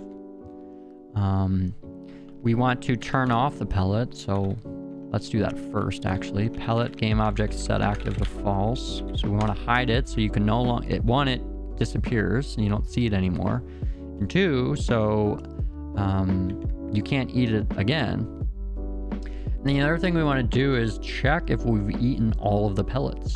Once you've eaten all the pellets, well, we want to start a new round. So how can we do that? First, I'm going to add a different function to check for this, to check if you've eaten all the pellets. So we can say maybe has remaining pellets. And yeah, this will return a Boolean true or false. And kind of like we did earlier, we were able to loop through all of our pellets here. We're going to kind of do the same thing. We're going to loop through all of the children of our pellets transform. And basically, if there is any pellet that is active, well, that means we have not eaten them all. So we can say if pellet.gameObject.activeSelf. This is a way of checking if this game object is active. If it is, that means you haven't eaten them all. There is still some remaining pellets, so we'll return true. If you end up looping through everything and you still have, if you end up looping through everything and this has never been called, well, then that must mean you've eaten them all and there's no more active pellets. So in that case, false. There is no more remaining pellets. And so here, now we can finally check. If there are no more remaining pellets, then we need to start a new round. And kind of like we did for when Pac-Man was eaten, we want to have a little bit of a buffer period between starting a new round and you eating that very last pellet. So we can invoke name of new round after, let's say, 3 seconds. We'll keep the same grace period we did before. And the other thing we want to do is we should turn off Pac-Man. I don't want Pac-Man to be able to be killed after you've technically already won the round and you're just waiting for it to reset. So we can just turn off Pac-Man. This dot Pac-Man game object set active to false. That way a ghost can't come and eat you. And that should be good. I'm trying to think if there's anything else we're missing. Turning off the pellet, updating our score, checking if we've eaten them all, and if you have, we start a new round. Power pellet, we can't finish implementing yet because we haven't implemented our ghost states, so we'll come back to that, but at least we have the code there. The other thing we might want to do is check for, or not check, but when you eat a power pellet and then you're able to eat the ghosts, you start to build up a multiplier. So the first ghost you eat will be 200 points, and then the next ghost you eat will be 400 points, and then 600, and then 800, and so on. Until that the duration of the power pellet finishes. Once the power pellet expires, your multiplier gets reset to back to 1 again. So let's go ahead and implement that. So in our game manager, let's add a new variable here for our, we'll call this ghost multiplier. Getter, public getter, private setter. We're going to default this to 1. If you times by 1, it'll have, no net result. So ghost multiplier. Anytime you eat a ghost, we want to increase that multiplier. So we just increment it. And then instead of just adding however many points the ghost is worth, we want to make sure we're multiplying this by the ghost multiplier. And I'm going to separate this into its own variable just for readability. So we can just do that. And then we say this has 4 plus points. Great. Now the only thing is we need to reset our multiplier once the power pellet has finished. So that will be pretty important. And I want to flip the order of these. I want to do all this other stuff first. So to handle this, we need to reset our multiplier after our power pellet is finished. So we need a function to reset that. Reset ghost multiplier. And this is just simply going to set that back to 1. We probably should also call this in, I guess, reset state or new round. I suppose it doesn't really matter, honestly. We'll just call it in reset state, since that definitely gets triggered pretty much throughout everything. And we need to invoke this now. So we need to invoke that function after the duration of our power pellet is up. Now we haven't actually defined duration yet, so that's a variable we need to add to our power pellet. We can specify a duration here. I think roughly they last around 8 seconds, so we'll set that as our default. We can always change it if we want. And now we will invoke reset ghost multiplier after our pellet's duration is finished. Awesome.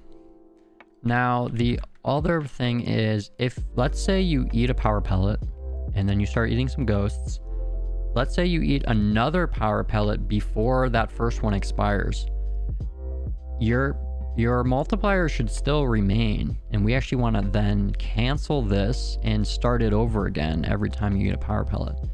So all we need to do to handle that case is just add a cancel invoke. So if this timer is already in progress, it'll get canceled and then it'll start over again.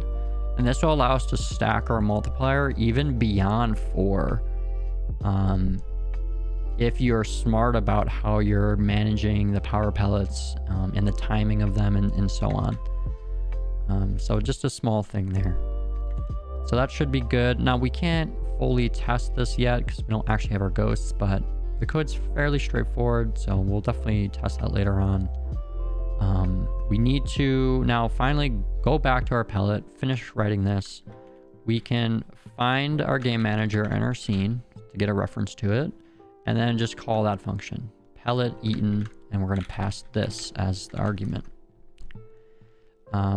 We need to now override that in our power pellet.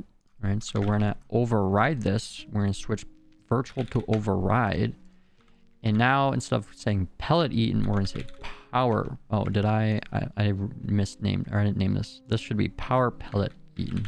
Let's fix that. So power pellet eaten. There we go. So we're just overriding that to call a different function. Nice, and that should be it. We can at least test you eating the pellets and our score increasing. Let's go ahead and do that. I think we can see our score if we change this to debug. Yeah, we can. So we can see if that increases as we eat the pellets. And yep, there we go. Our score is increased every time. We can eat a power pellet. Nothing happens yet because we don't have our ghosts, but it will. We do need to make sure we're changing our score. So power pellets are, let me set this back to normal. Power pellets should be worth 50 points and normal pellets are 10. So that looks good. Notice how our power pellet, because it's inheriting from pellet, it has points, but it also has its own unique property here that the normal pellet doesn't. Awesome. And obviously we want to make sure these all have box colliders, such a trigger. We want to make sure the layers are set correctly. All of that we did way back in the beginning. That'll be very, you know, that's all very important to make sure now that you're properly colliding and the functions are being triggered as needed. There we go. That's all we need for our pellets. Now we can finally move on to our ghosts, which will be all we have left to do, although it's probably the most complicated of everything. First, let's go ahead and just create our ghosts and create some prefabs and stuff for them. So we're gonna create a base prefab that we can then create variants of for each of our individual ghosts. But first, let's just create that object, that base prefab. So let's create a new object. I'm gonna reset the transform. I'm just gonna call this ghost base. I'm gonna make sure I set our layer to ghost. And from here, we need various components. So we're gonna need a rigid body 2D. Honestly, it's gonna be very similar to our to Pac-Man. So actually, let me undo that. Let's start with our sprite renderer. And for example, we can set our sprite here to be our ghost body. So I've separated the body from the eyes because the eyes will actually change direction as you move, but we don't want to necessarily, you know, the body will animate back and forth, and then we can still change the eyes separately without having to have tons and tons of variations of those sprites. And then specifically it's white because then it'll allow us to change the color to anything we want here in the editor. But our base one will just keep white. So sprite renderer is at our rigid body 2D. Once again, these properties should honestly be, I think they'll be identical to Pac-Man. So 1 mass, 0 linear drag, 0 angular drag, 0 gravity. Let's freeze the rotation. And I think we're good there. Let's add a circle glider as well, just like Pac-Man. Let's change the radius to 0.5, just like Pac-Man. Let's see. Yep, that's good. And then we have our ghost script, right? Yeah, let's throw our ghost script on there. Let's throw our movement script on there. So once again, we get to reutilize this. We get to reutilize the script when we first created it for Pac-Man. It's going to work the same way for the ghosts. I'm going to set their speed to be 1 less than Pac-Man. You don't have to do this. It's up to you. It's preference. But I'm going to make the ghost slightly slower than Pac-Man just so Pac-Man has that little bit of an advantage. We're going to make sure we set our obstacle layer. And let me think. Is there anything else we need? Movement, ghost. We will have different ghost behaviors, but that'll come later. I think in terms of just the base object here, this should be good. Can we see it? Yeah, we can see our ghost there. It's kind of clipping behind everything, but that's okay. I suppose we can set our Z position here so it renders on top. So we'll do -1. That way it renders on top of everything. And Pac-Man is -5, so Pac-Man will be rendered on top of all the ghosts. So Pac-Man kind of has the priority there. And I think that's it. If we forget something, we can always go back and add it. Let's go ahead and drag this into our prefabs folder. And there's our ghost base. Oh, you know what? I am forgetting a bunch of things, actually. So let me re-select this prefab and let me open it now. And let me continue editing this. And what we're missing is, like, there's going to be a number of children objects, like for the eyes, and then different variations of the ghost based on its state. So you're going to have its body. Oh, yeah.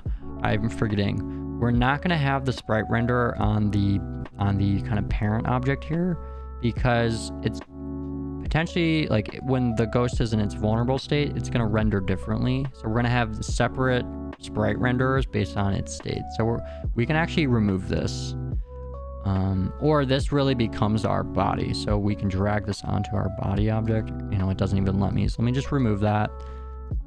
Quick fix here. So we have our body. We'll add a sprite renderer to it. Let's reassign our body there. There we go. That's fine. Let's have our eyes, and we'll have a separate sprite render for this, and we'll set our eyes. You know, pick whatever starting direction you want. It doesn't really matter. Let's say to the right. Our body as well, I forgot, we'll have an animated sprite, so we're going to reuse that script. There's going to be 2 variations of this, which is, if you might have saw that there's 2 body sprites, so we're going to assign both of those, body 1 and body 2. And our animation time should be fine. Yeah, we'll keep that how it is. This definitely should loop.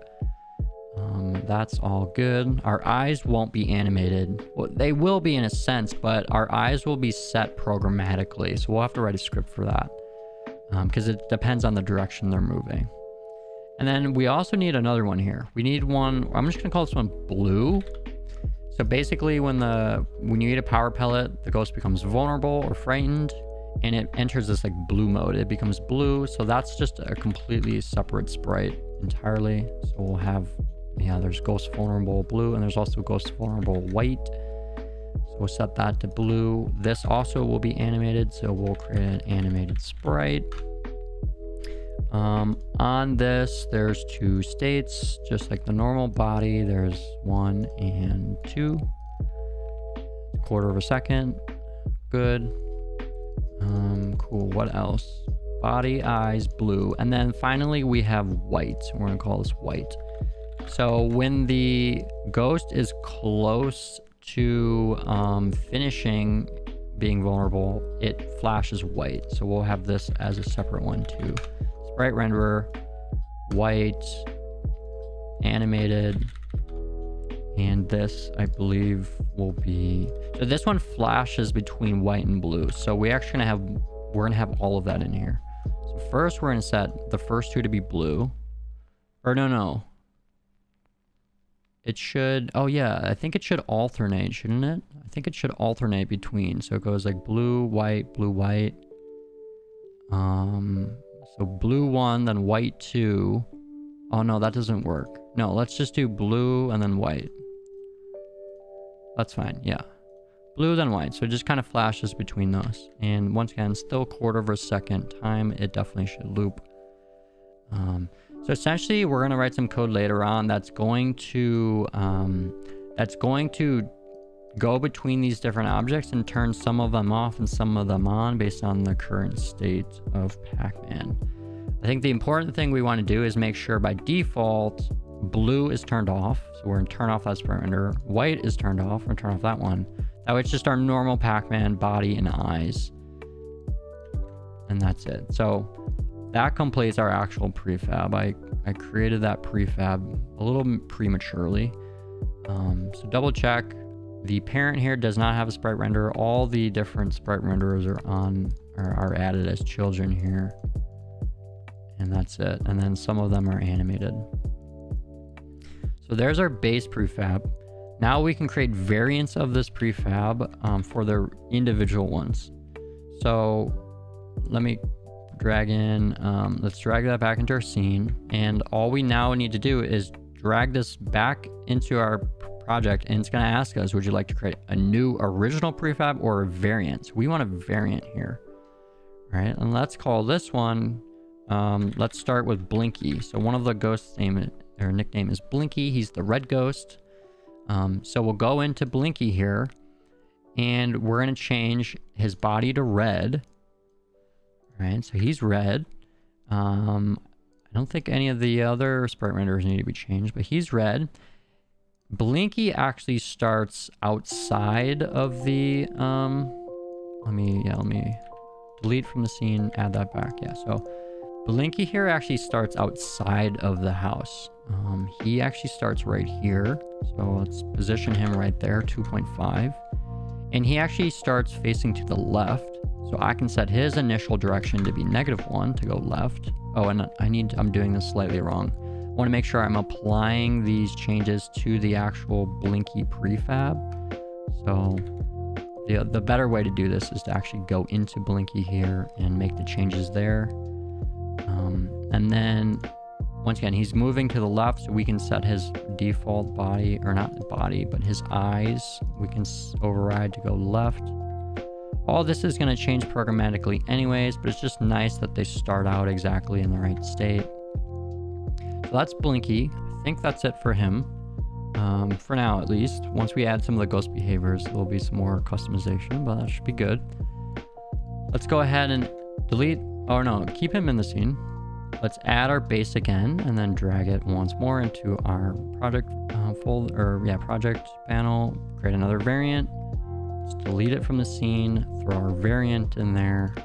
Let's call this one, let's do Inky. I believe Inky's the cyan one. Let me just double check that real quick. Yeah, Inky's the cyan one. So let's open up this prefab. His color needs to get set to cyan. Let me get the exact color real quick. I think it's just exactly cyan. Yeah, it is. So exactly cyan will be 180 hue, 100. He starts looking up. So let's go to his eyes and change them to be up. And because he's looking up, his initial direction is up. And he starts inside the cage to the left here. So negative, let's see, I think this should be -2 and then -0.5. Yeah, so he's centered in the cage. He'll be on the left, there'll be one in the middle, and there'll be another one on the right. So that's Inky. Next, let's create another variant and let me check something. Do we want to... One thing we want to do is make sure the eyes are always on top. Right now they are rendering on top, but you can see in this little preview for the prefab it's not. So to guarantee that the eyes are always on top, let's go into our base prefab. Let's go to our eyes and set the Z to -1 just to make sure it's always on top. And you can see it kind of fixed it there too in the prefab. Oh no, I forgot to name this as well. So let's name him Ghost Inky. All right, let's continue. Next, we need another variant. So let's drag the base, drag it back to our scene or our project folder, prefab variant. Let's call this one Pinky. So Pinky is obviously pink. So Pinky starts in the middle. So position will be -0.5, starts right in the middle. Pinky's always the first one to leave the house. Open up this prefab. Let's change the body color to pink. Let me get the exact color here. 1 second. Let's grab this exact color here so that you can use the same hexadecimal here for that exact color. Pinky starts looking down. Yeah, Pinky starts looking down. So let's go to the eyes, change them to be down. And then let's set the initial direction to match on -1. Should be good there. Awesome. So there's Pinky. Is there anything else we need to do? I don't think so. All right. Now, finally, one more. Throw our base in our scene. Throw it back into our project panel. Create one more variant. This one will be Clyde. Nickname is Clyde. He's the orange one. Let's delete our base, throw that back in our scene. Let's open up the prefab, go to our body. We're going to set the color to orange. Let me get the exact color again. Okay, so let's paste in this color here. So that's the hexadecimal for Clyde. You can change it if you want, doesn't actually matter, but Clyde starts facing up. So we're going to set the eyes to be up initially. We're going to set our direction to be up initially.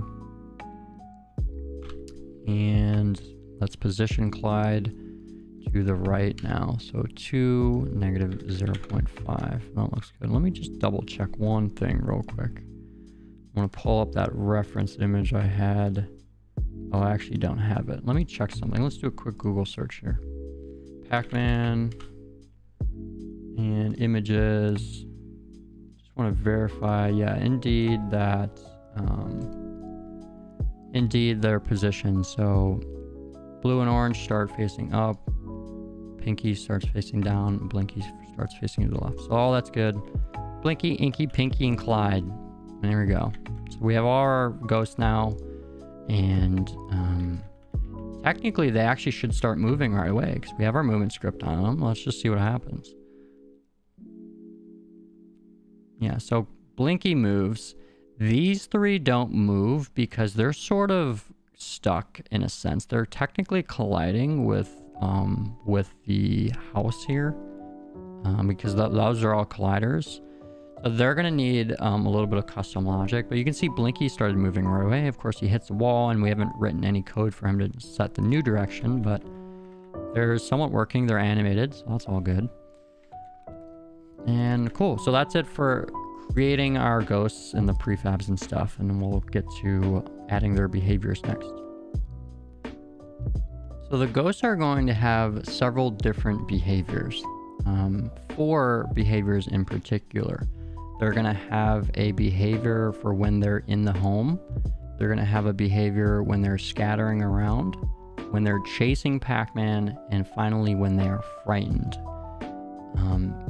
Now, all of these behaviors are going to inherit from a single base class. That's going to have some functions for enabling and disabling the behavior. And then we'll, of course, have our ghost script here, which will kind of keep references to all the different behaviors of our ghosts. So let's go ahead and create all of those. We're going to focus on them one at a time, but first let's just get all the base stuff in place and kind of get the placeholders in place. So we're going to want a script called ghost behavior. We're going to want another script called ghost home. It's not the best name, but that's okay. We're going to want another script called ghost scatter. We're going to want one called ghost chase. Sorry, it lags a little bit. And then finally, we want one for ghost, what are we missing? Frightened. All right, so those are our 4 different behaviors. And so all of those will inherit from that base class, ghost behavior. All right, so ghost behavior, frighten inherits from ghost behavior, home inherits from ghost behavior,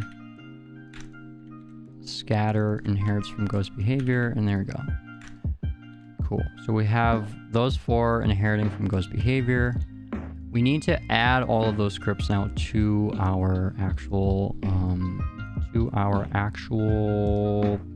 ghosts. So we want to add it to the base prefab. That way it applies to all of the ghosts automatically. Let's open our ghost base prefab.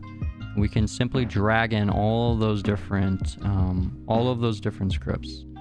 So ghost home, ghost scatter, ghost chase, and ghost frightened. And we'll turn them all off by default. They're all going to be disabled because each one, well, for one, you know, they start out in different states. And really, we're going to have our base ghost script kind of manage that. It'll turn them on and off as needed. So by default, they're all turned off. That's good. And let me go back to, let me open that up, ghost base. I'm going to just reorganize. I'm going to move our movement up so those are all in order. And now let's go ahead and start defining this, this base class ghost behavior, as well as our just general ghost script, which will manage everything. So for ghost behavior, this is really just going to have a couple basic functions for enabling and disabling the behaviors. And we're going to mark them to be virtual so we can override them in the respective scripts as needed. So in here, And each ghost behavior needs a reference to the actual ghost that it is part of. So we'll establish this just like we have done before. I'm going to require that as well. You can't have a ghost behavior without a ghost. So we'll require that component. We'll assign this reference in awake. Get component, ghost, great. I'm going to disable our script immediately just in case. I don't want any of the behaviors to be enabled immediately because we're going to have other code that handles that. And then this is where basically I just want some functions for enabling and disabling this. Now, normally speaking, you would just say this.enable true false, but specifically you'll be able to enable behaviors for a duration. And so we're actually going to have enable, and then we're also going to have enable with a duration. And then we're going to have disable, of course.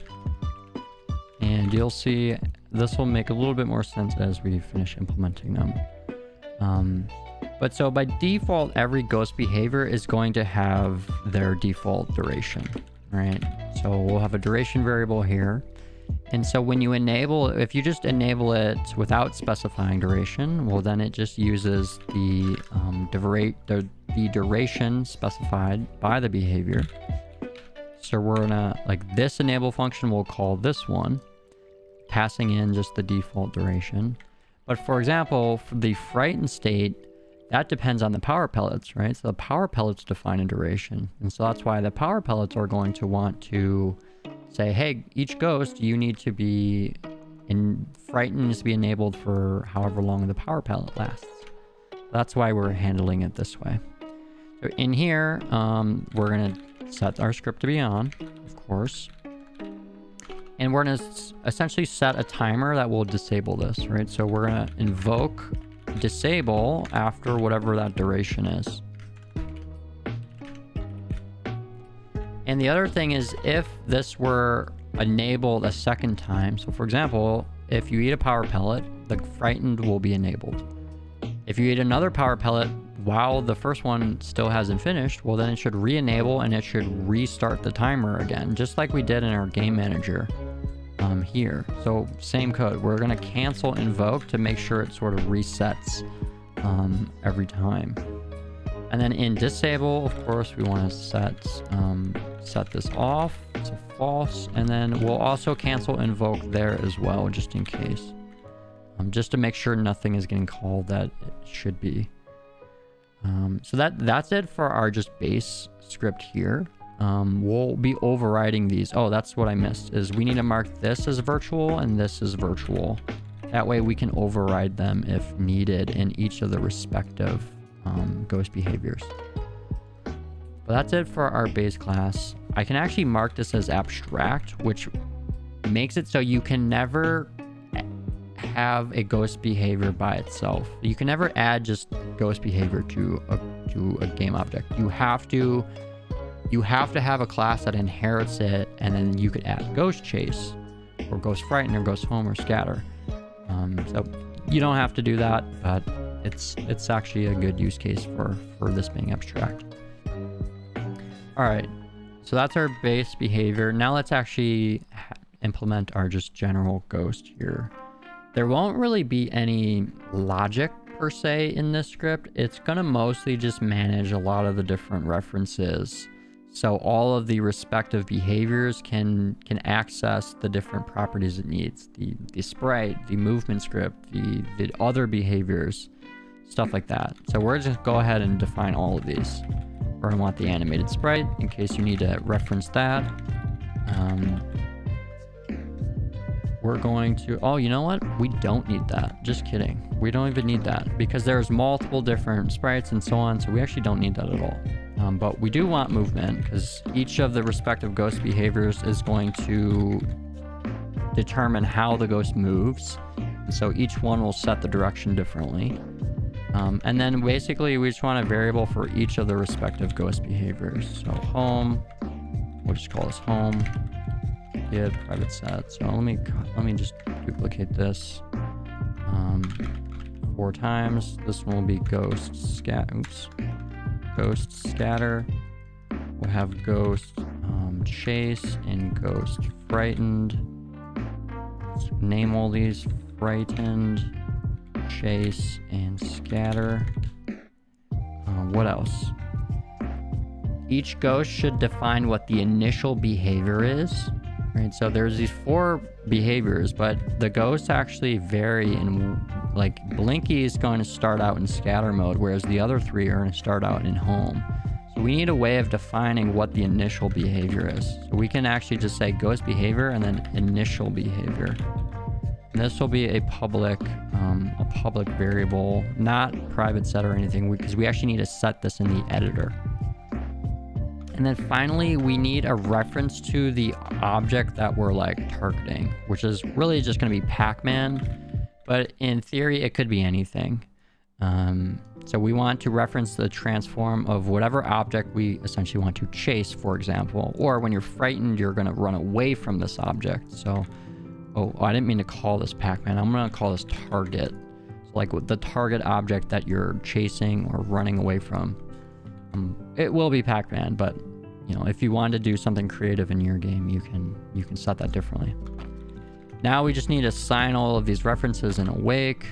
So, you know, this dot movement get component movement, this dot home get component home, ghost home. I'm gonna copy all these again. Chase, frightened, scatter. So yeah, so scatter, ghost scatter.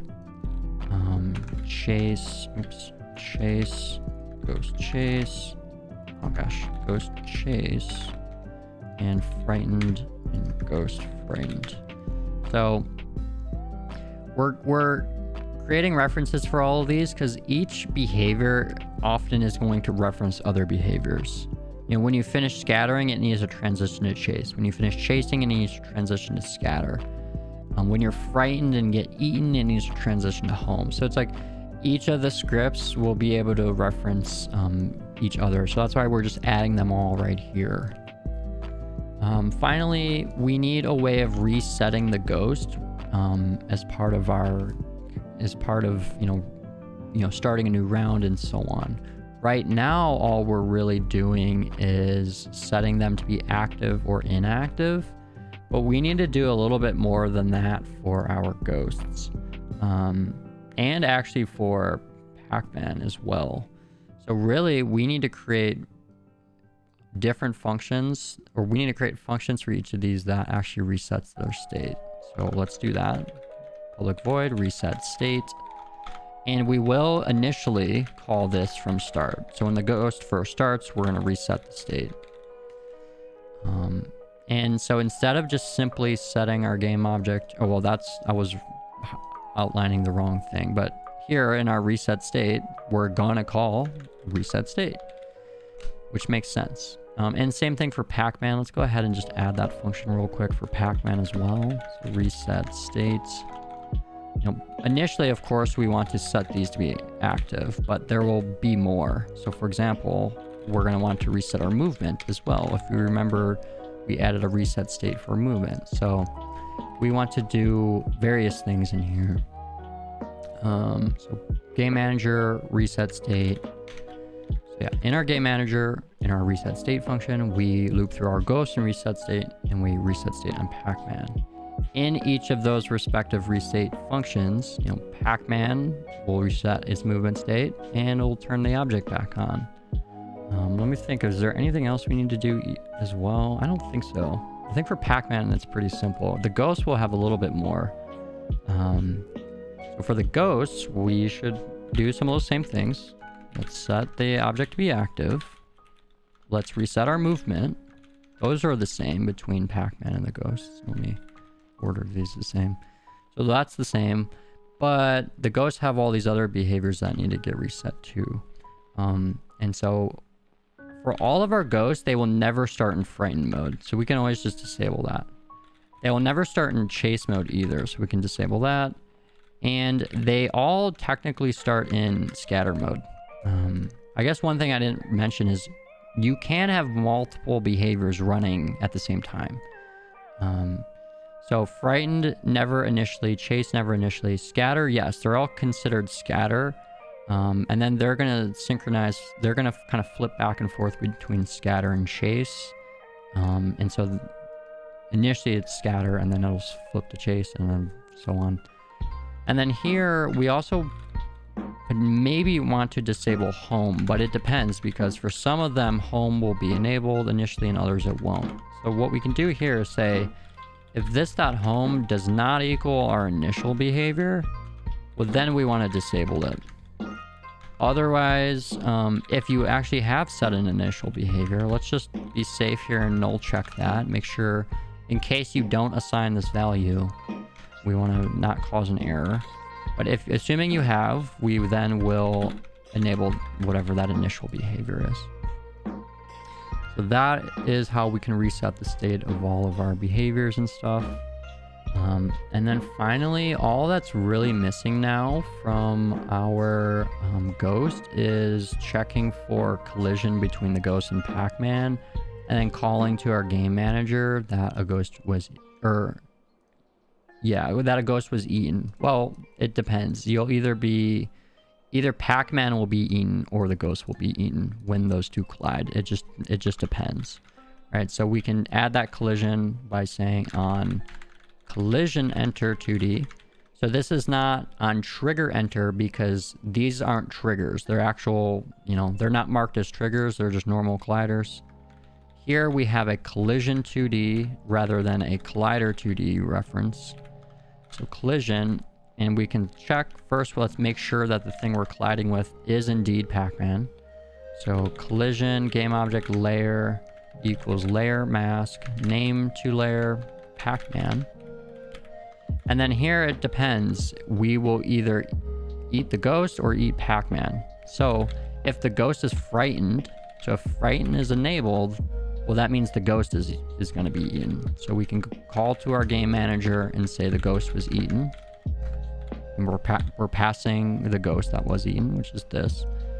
If the ghost isn't frightened, well, then that means that that Pac-Man was eaten. So we have those two respective functions there. And that's actually it. So there was a little bit of logic here for our ghost, but most of the logic and behaviors will be defined in these different classes, which we'll go over one by one. We have got our base class here, which just has some functions for enabling and disabling with set durations. And then we have our reset state functions that we've added. Let me check the game manager to make sure we have everything we need. I believe we do. Ghost eaten, Pac-Man eaten. Yeah, we've already done all of that, so we should be good. We can probably test some of this out if we want. And let me make sure that we're not missing anything in our base prefab. Yeah, so I guess we can set our durations here. So the home duration will vary based on each ghost. Each one takes, some of them take longer to exit than others. Scatter is usually 7 seconds and chase is usually 20 seconds if you want to follow the original Pac-Man game. Frighten duration, we don't technically have to set this value because it's going to get set by the power pellet, but we'll do it anyways, and that would be 8 seconds. For the home, once again, the home will vary. So if we go out of we should exit that prefab, and now for each respective ghost, we can set the duration. So, for example, Blinky, since he already starts out, there is no duration on him. His is just 0. For Inky, the blue one or the cyan one, let's start in order. So Pinky is the first one to leave. So he'll leave after just like 2 seconds. Oops, that was the wrong Pac-Man. So Pinky leaves first. So 2 seconds, basically right away. Then is Inky, the cyan one. He will take maybe 8 seconds before he leaves. And Clyde stays in there pretty long. And he'll say, he'll want 16 seconds. Now, technically, this is not how the original Pac-Man was created.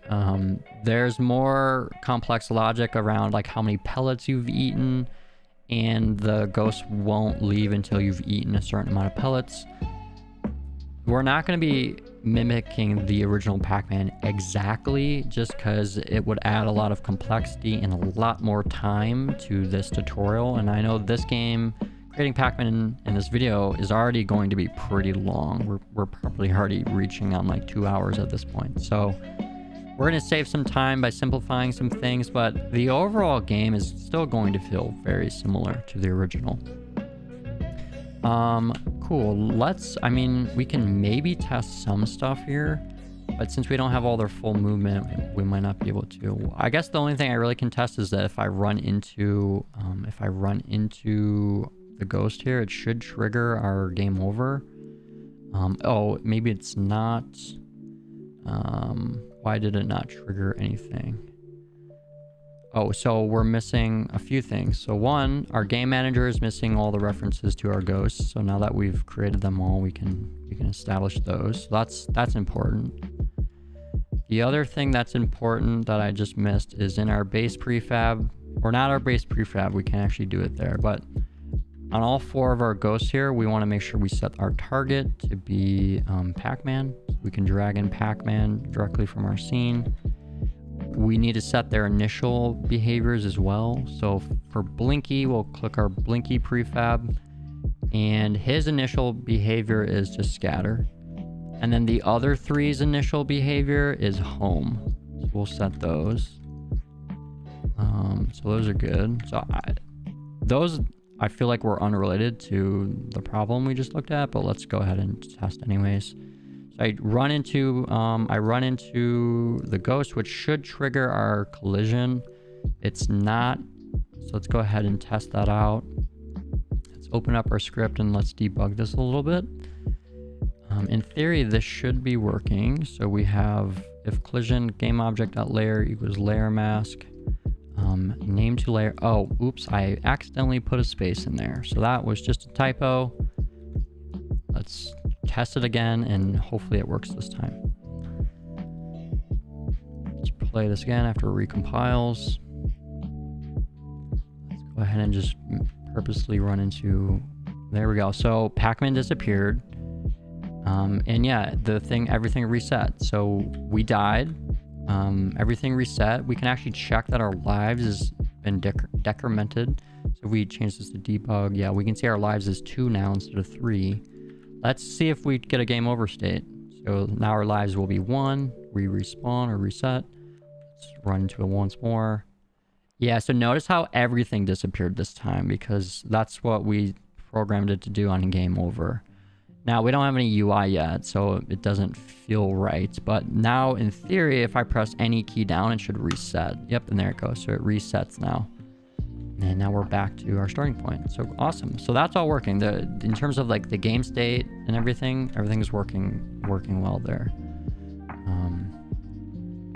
Cool, that's good for now. All right, let's focus on the ghost scatter behavior first. So we can actually start to implement these various behaviors. I'm gonna do the scatter one first. And now for scatter, before we can actually do scatter, we need to do a little bit more with our nodes. If you remember these nodes that we set up, these nodes will be used so every time a ghost collides with one, it then determines which direction to go next. And so for our scatter mode, basically we're just going to make it so the ghost will go in a random direction every time it hits a node. Now once again, this is not technically accurate to the original game of Pac-Man. In the original game of Pac-Man, there are scatter modes. Each respective ghost goes to a different corner of the maze and kind of loops around in a predefined pattern. But once again, as I said earlier, we're going to do things slightly differently just to reduce complexity, simplify the game, or simplify the amount of effort it's going to take, because otherwise this video is going to end up being many hours long. And so once again, I think the actual gameplay will still feel relatively similar. You know, it's going to actually feel pretty much the same, to be honest. So we need to do a little bit more with these nodes before we can actually do the scatter. So we actually should create a new script called node. And let's go ahead and add that to our node prefab. So select our node prefab here. Let's drag in that script there. And essentially this script is just going to determine which directions are available. So each node only has certain directions that they can go. And so we want to know what those are. That way it's easier. The rest of our logic will be easier. And so in our node here, we're going to keep a list. Well, I need to import using system collections.generic so I can actually create a list here. We're going to create a list of vector2. And this is going to be called available directions. And I'm going to make this public getter, private setter. And when our script first starts, we will go ahead and initialize this, and then we need to populate this list with the available directions, which we need to sort of calculate in a way.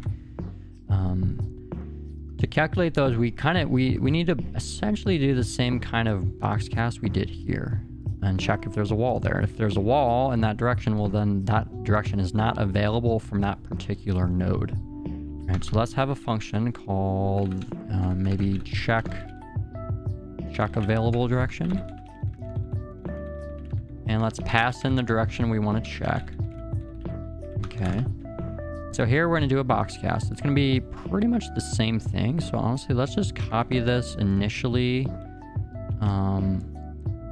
Our starting position is the position of the node. The size I'm going to make a little bit smaller. 0.5 this time. Angle doesn't matter. Direction is the direction we're testing. The distance will also be reduced to just 1. We don't need that offset we were doing before. And then we need this obstacle layer. So that'll be the same. We do need that obstacle layer. So we'll add that just like we did for our movement script. Obstacle layer. Cool. So we do our box cast, and then we can check if it hit something based on the collider. If the collider's null, that means we didn't hit something, which means that direction is available to go in. And so we can then add that to our list.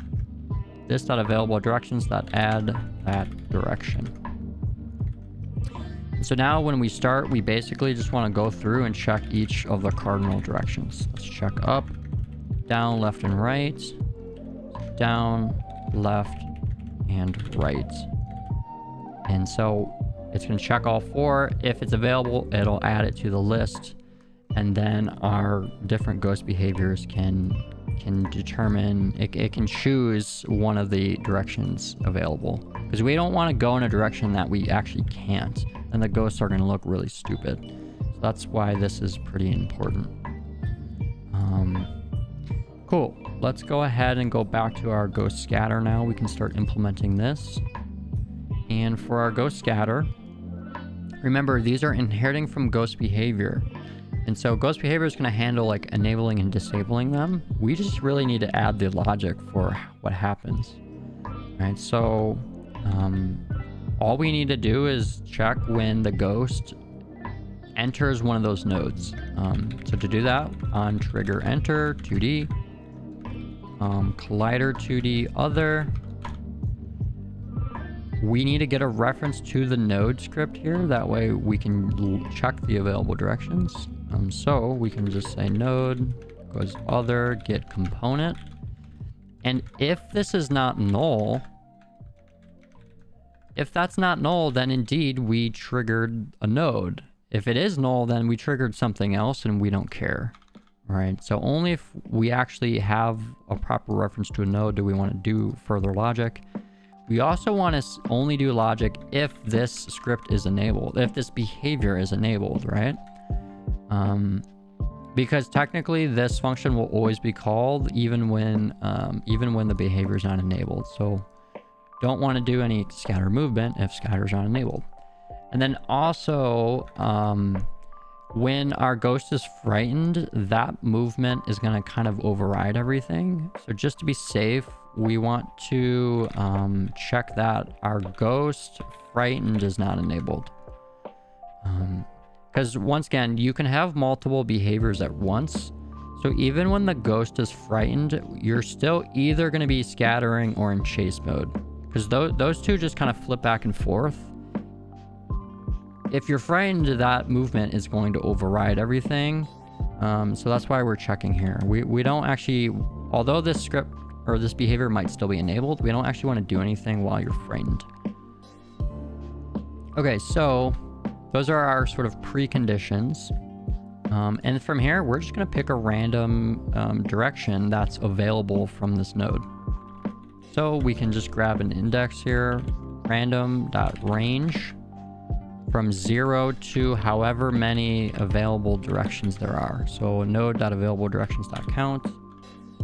And then the one thing we want to do that makes this a little bit smarter, we don't want it so the ghost kind of goes back and forth. Like, let's say it hits a node. Let's say it's moving to the left and it hits a node, and then that node says, okay, now go to the right again. And then it, like, you know, it just doesn't feel very good if the ghost like backtracks. So that's like one thing we want to check, is that the ghost, if this random available direction happens to be the direction, the opposite direction of ours, we want to pick a different one. So we can say if node available directions at that index equals the opposite, so the negate here of whatever our current movement direction is.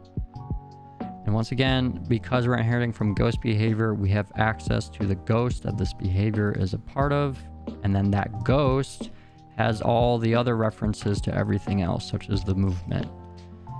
So if this.ghost.movement.direction, yeah, so if the random one we picked is the opposite of our current direction, we want to kind of change this so it goes in a different direction. We don't want to backtrack, just because it feels better.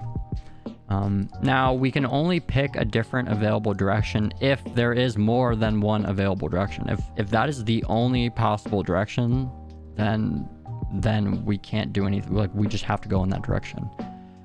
Technically that's never the case, because there's always at least two directions, but if your game's slightly different, then you know, you never know. So I need to add one more condition here, which is to say if our available directions count is greater than 1. So if there are actually different directions to choose from, then we can go ahead and pick a different one instead. So here, all I'm going to do, I'm just going to increment this. It doesn't really matter. I'm just going to change it to the next one. Rather than picking a random one again, because what if I get a random one again and it happens to be the same one? Like, I'll just increment it. I know it's going to be different if that's the case. And then the only problem is if it picked the very last one randomly and then I increment it, well, now I've overflowed. So we need to make sure that if that happens, we wrap it back around to 0. So if our index is greater than or equal to however many there are, we wrap it back to 0. And then finally, we can set our ghost's new movement direction. So this.ghost.movement set direction to that available direction. So node.available directions, and then whatever our final index ends up being. And that's actually it for our scatter mode. So just a kind of basically a random movement. Once again, technically it's not the true scatter mode of the original Pac-Man, but we're gonna do this differently. Really, we could have called this something else. Maybe we just call this like ghost random or something. That would have been fine. But and one thought I just had is I'm going to go back to our node script here, and I'm going to, oh, you know what? Nope, never mind. Yeah, never mind. We're good. We're all good. Nothing needs to happen. Let's go ahead and test this out. Yeah, let's go ahead and test this. Let's recompile. And Blinky should already be starting in the scatter mode, right? So his initial behavior is scatter. So he should already be in that mode. So we should finally see him start moving around. Nope, so he still got stuck. So nothing happened. There's definitely a problem still. Let's make sure, yeah. So here's our problem is we forgot to set our obstacle layer on our node script. Let's go to our node prefab, find our script, and set our obstacle layer. Let's try that one more time. Nope, still nothing. Okay, so what else could be the problem? Let's first make sure that our script is actually running. On trigger enter 2D, so we can debug log, just anything to say, yes, this is happening. And then the other, oh, this is the other problem. So I'm saying other, no, that should be fine. Let's throw a different debug statement in here. We'll just make it a different word. Doesn't really matter what it is. And this, oh, I did this wrong. Oops, my logic's backwards. We want to execute this if the behavior is enabled. I did if it's not enabled, so that didn't make any sense. So if we have a node and our behavior is enabled and we're not frightened, then we want to go ahead. So that was just a simple mistake. All right, so let's test again for real this time, hopefully. Yep, there we go. So boom, he's just moving. He's just kind of moving around randomly. Oh, he even took the passage. The passage works for the ghosts, just like it does for Pac-Man. He did just get stuck there, so that's a problem. That is definitely an issue we will need to fix. Let's see. So if we select him while the game's still running, let me debug this a little bit. And let me see here. Oh, you know what? It's actually not an issue. It feels like an issue, but it's because he stopped entering scatter mode. Because the scatter mode only lasts 7 seconds. And that's because at this point, he's now supposed to transition to chase mode, but we haven't implemented that yet. And so scatter got disabled. He would then be chasing. And yeah, but so there's actually not a problem there. One thing we do need to do is make it so he transitions to chase mode. So all we have to do is say on disable. So when this script is disabled, this is a function Unity calls automatically. We will go to our ghost, go to our chase behavior, and enable that. All right, so anytime you stop scattering, it then transitions to chasing. And that's it. So scatter mode is good. We're all good there. Okay, now we can do the opposite of scatter, which is our chase mode. So our chase mode, it's just going to follow Pac-Man around directly. And this is where, once again, the original Pac-Man game, each ghost actually has a different chase behavior. Blinky directly chases Pac-Man, but some of the others, for example, try to put themselves in front of Pac-Man. I think even one of them will chase Pac-Man, but as soon as it gets close, it then flees away. So if we wanted to do this one-to-one to the original game, it would require a lot more time and effort, and that would be a good thing I would challenge all of you to do, is to see how you can maybe implement different behaviors that are unique to each of the ghosts. We're going to kind of get the basics in place, and it's, once again, it's going to feel very much like the original game, just not exactly. Let's go ahead and go to our ghost chase now. And kind of we need the same setup here, which is like on trigger enter, we get a node and so on. It's just the logic inside is going to be different. So I can honestly just copy everything here and paste that in to our chase. And now when chase is disabled, we want to switch to scatter. So these two just kind of flip-flop back and forth. Our logic inside here is going to be completely different though. So instead of picking a random direction and so on, we need to have the ghost traverse towards whatever the target is. If you remember, on our base ghost class here, we have this target. So this is the object you are going to chase, for example, which will be Pac-Man. So if we have a node and the chase is enabled and our ghost is not frightened, then we should actually move our Pac-Man, or move our ghost, I mean. So the logic here is going to be very different. We need to find the shortest path. Essentially, we need to loop through all of the available directions at this node. And then we need to calculate, okay, if we were to move in that direction, does that put you farther away from our target or closer? And whichever direction brings you the closest to the target is the direction we want to move in. And then algorithmically, it's just going to work for the entire thing. It'll just automatically do the path finding based on that simple logic. So let's go ahead and implement this. So we need to know, we want to store the direction that's currently like our shortest direction, right? Initially, this will just be set to 0 because we don't know yet. And we also want to know what our minimum distance is. We want to keep track of the minimum distance, and then we can check, okay, is the next direction even less than what we currently think is the min distance? And if it is, then that means we're bringing ourselves even closer to the target. So initially, this is just going to be the largest value possible. That way, basically, the very first direction is always going to be less than float.max value. But then from that point on, as you check other directions, you know, we're going to compare to this and see, okay, is this direction put us closer?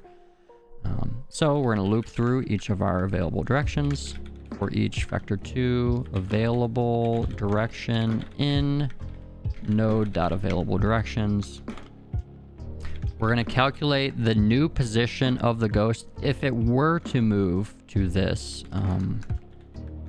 in this direction. So new position equals this dot transform dot position plus a new vector3, where we take our nodes available, we take that available direction dot x, available direction dot y, and we're not going to set the z.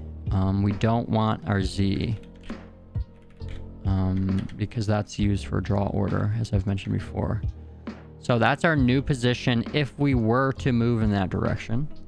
And now we can calculate the distance from this new position to our target. So we can say distance equals this dot ghost dot target dot position minus our new position. This gives us a vector that points our ghost to the target, and then we can get the magnitude of that. We can get the magnitude of that vector to determine distance. And specifically, I'm going to use square magnitude because it's more performant. It's way more performant. You actually want to avoid using normal magnitude as much as possible because it uses a square root function, and square root functions are very, very slow, very, very costly. So in our case, square magnitude, it works completely fine. It actually doesn't change the logic at all. Now that we have the distance of our ghost from that direction, we can say, okay, if the distance in this direction is less than whatever we currently think is the lowest, then, well, this direction is better. We want to go in this direction instead. So we'll set this one to be our new available direction. Or to be the direction we end up traversing in. And then we'll update our min. That way, as it continues to loop over each one, maybe the next one is even closer. It brings the ghost even closer. So it's just going to loop through all, and eventually you're going to be left with whatever is the direction that puts you the closest to the target. And so then we just simply need to assign our movement. Ghost.movement set direction to whatever ended up being the shortest. Cool, I think that's it. Let's go ahead and test this. Yeah, let's go ahead and test this. So what I'm going to do is I'm just going to put Pac-Man in the corner. And initially, we should see the Blinky here is just going to scatter around randomly. He scatters for 7 seconds initially. And then he randomly, or not randomly, then he will specifically chase me. So we'll see for sure. I think he's already in chase mode. Yeah, so he's coming at me. He's moving right at me. Like, he's going to follow me exactly because now he's in chase mode. So look at that. Like, it just works perfectly. And he's going to chase me for 20 seconds, and then he should go back to being, he should go back to scattering at some point. Probably soon. Yeah, I think he's in scatter mode now. Yeah, he is. We can see if we click that. Oh, he just switched back to chase. Yeah, we can see it kind of goes back and forth between those two. So that's all working perfectly. Awesome. All right, now let's do our home behavior. So let's focus on these 3 ghosts inside, and just temporarily, I'm going to turn off Blinky. Although actually I think it gets reset anyway, so that actually won't do anything. Yeah, so let's focus on our 3 ghosts inside. So let's implement our ghost home behavior here. Now this one's going to be the most, I don't know, unique or different than the rest because the movement is just inherently different. It's not node based. They kind of just bounce around back and forth until they eventually leave. And then them leaving is like a custom kind of animation we need to do. So this one is pretty tricky, but I'll walk us through it. And all in all, it's actually not that much code, but it was kind of difficult to figure out how to implement this initially. So for our ghost home, we actually need a couple references to some transforms. We need a reference to some transform that's just gonna be right in the middle of the home, and then one that's like outside. That way we can kind of change that. We can have the ghost go to the first position and then go to the second position as kind of our way of exiting. So we're going to add a transform for the home itself.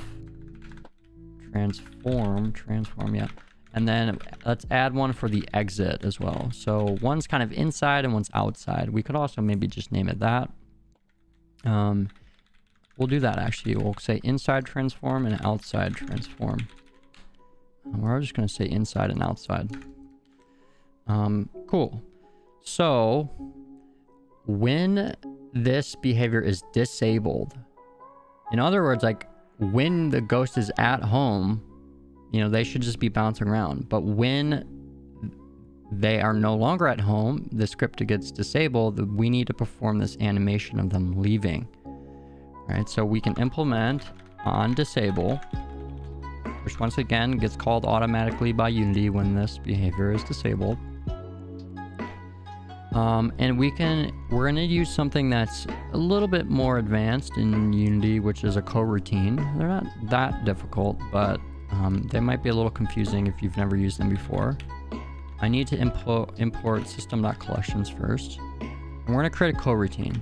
So to do that, we can say start coroutine, and then we need to call a function. We need to call a function here. This function needs to return iEnumerator. This is how you define a coroutine. And we're going to call this the exit transition. Okay, so start coroutine exit exit transition, and we're going to call that. We're going to actually call this function. And then the result of that is what we pass to our start coroutine. Now inside here, basically a coroutine allows us to yield, to kind of pause execution temporarily. It allows us to yield the execution of this function. And the reason we're doing that is because it's sort of a sequence. The animation is kind of a sequence. First, we need to move to this inside position, and then we can move from the inside to the outside. That way the ghosts always kind of perfectly, you know, if like for example the ones on the left and right, they can't just like go up. Like they need to first go to the center point and then go out. So that's why we have those 2 transforms there, which we still need to create those, but that's kind of the easy part. So in terms of the actual movement here, we need to start animating this. The other tricky part is that we need to turn off the normal movement of the ghost. You know, we have our movement script. We need to turn this off or disable this on our ghost while we're doing this transition. And we need to turn off our rigid body because we need to mark our rigid body as kinematic. That way the ghost can actually move while technically colliding with these objects. So let's start by doing that. This.ghost.movement set direction to be up. The ghost will always be going up, and this is one of those cases where we want to force it. Because if you don't force it, it's gonna think that you can't move up because there are technically colliders here. So it's gonna think, oh no, you can't move up, but we're gonna force it to go up. Then we're gonna turn off our rigid body. Well, you can't really turn off a rigid body, but we can mark it as... Oh, did we not establish a reference to our rigid body? We didn't. We forgot a reference to our rigid body, so let's go ahead and add that real quick. Rigid body 2D, rigid body, Get private set. Mark this as new. Let's get our... Oh, you know what we can do? Just kidding. We have a reference to the rigid body in the movement class. So we can do that instead. We can say this.ghost.movement.rigid body is kinematic to true. This will essentially, in a way, like turn off physics on the object, turn off collisions and such, just while we're doing this transition. And we're also going to just turn off our movement script as well. So turn that off.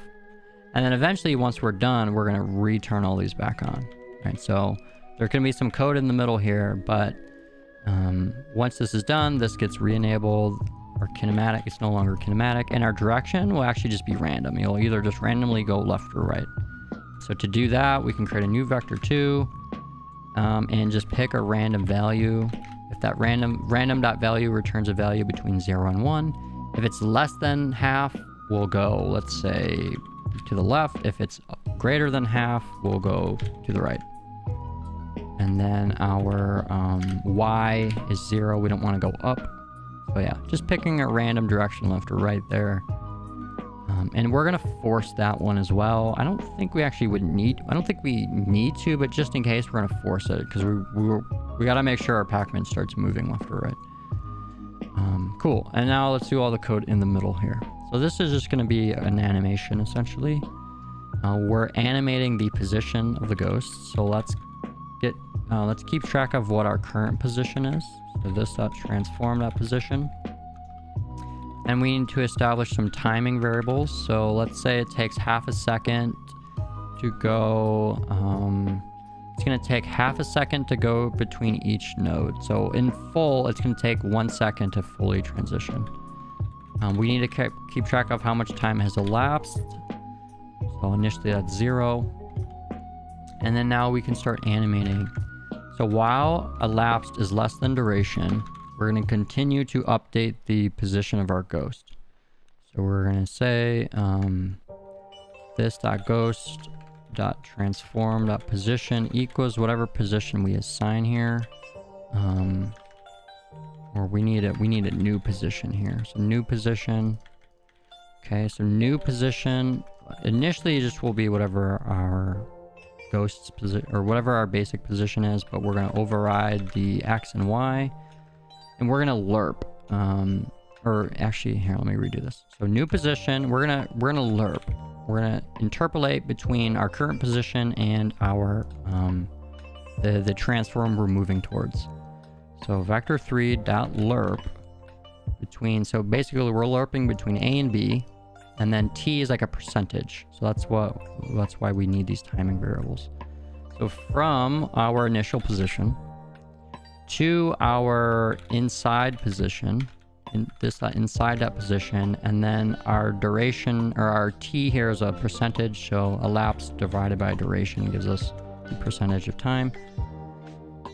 So that's our new position. We just need to make sure we're setting our Z back to whatever it normally was, because we don't want to actually change our Z, and then we can set that. Set that as the new position of our ghost. Afterwards, we need to increase time, so elapsed plus equals time.delta time. That way it continues to go more and more, or move more and more. But this is where every frame, you know, we don't want to execute this entire while loop all at once. And this is where the coroutine comes into play, where is we want to yield now. So yield return null, and it's going to wait a frame, and then it's going to continue right where it left off. So it moves once, it waits 1 frame, and then it continues, and then it waits 1 frame, and then it continues, and it just keeps doing it until eventually our elapsed is greater than our duration, in which case our percentage would be 1. And if our percentage is 1, then the position of our ghost is going to be whatever we set here, which means we've fully animated to that spot. Now we just need to do the exact same thing, but instead we need to go from our inside position to our outside position. Make sure the Z is set back, set our new position, increase time, and so on. the only thing we need to do is make sure we reset the elapsed time in between. That way it's as if it's a brand new animation. So this is maybe the most complicated code of all of our projects, unfortunately, but it's not too bad. We're using coroutines, which is pretty neat. One thing that's missing here, just for safety, is whenever this is enabled, we should stop all coroutines just in case. In case for whatever reason there's one running, we should stop. So just you can kind of see these are inverses of one another. On enable or on disable, we start it. We start the exit. On enable, we stop. Great. So that's that. We need to set these references now. Let's go ahead and create those transforms in our scene. So let's go to our grid. Let's go to our walls here. Or no, let's go to our nodes. I don't think it really matters, to be honest, but let's go to our nodes. Let's create an empty object here. And we're going to call this inside. We're going to create another one called outside. And so inside should be right in the center. So this should be negative 0.5, and outside should be there with 2.5. So inside and outside.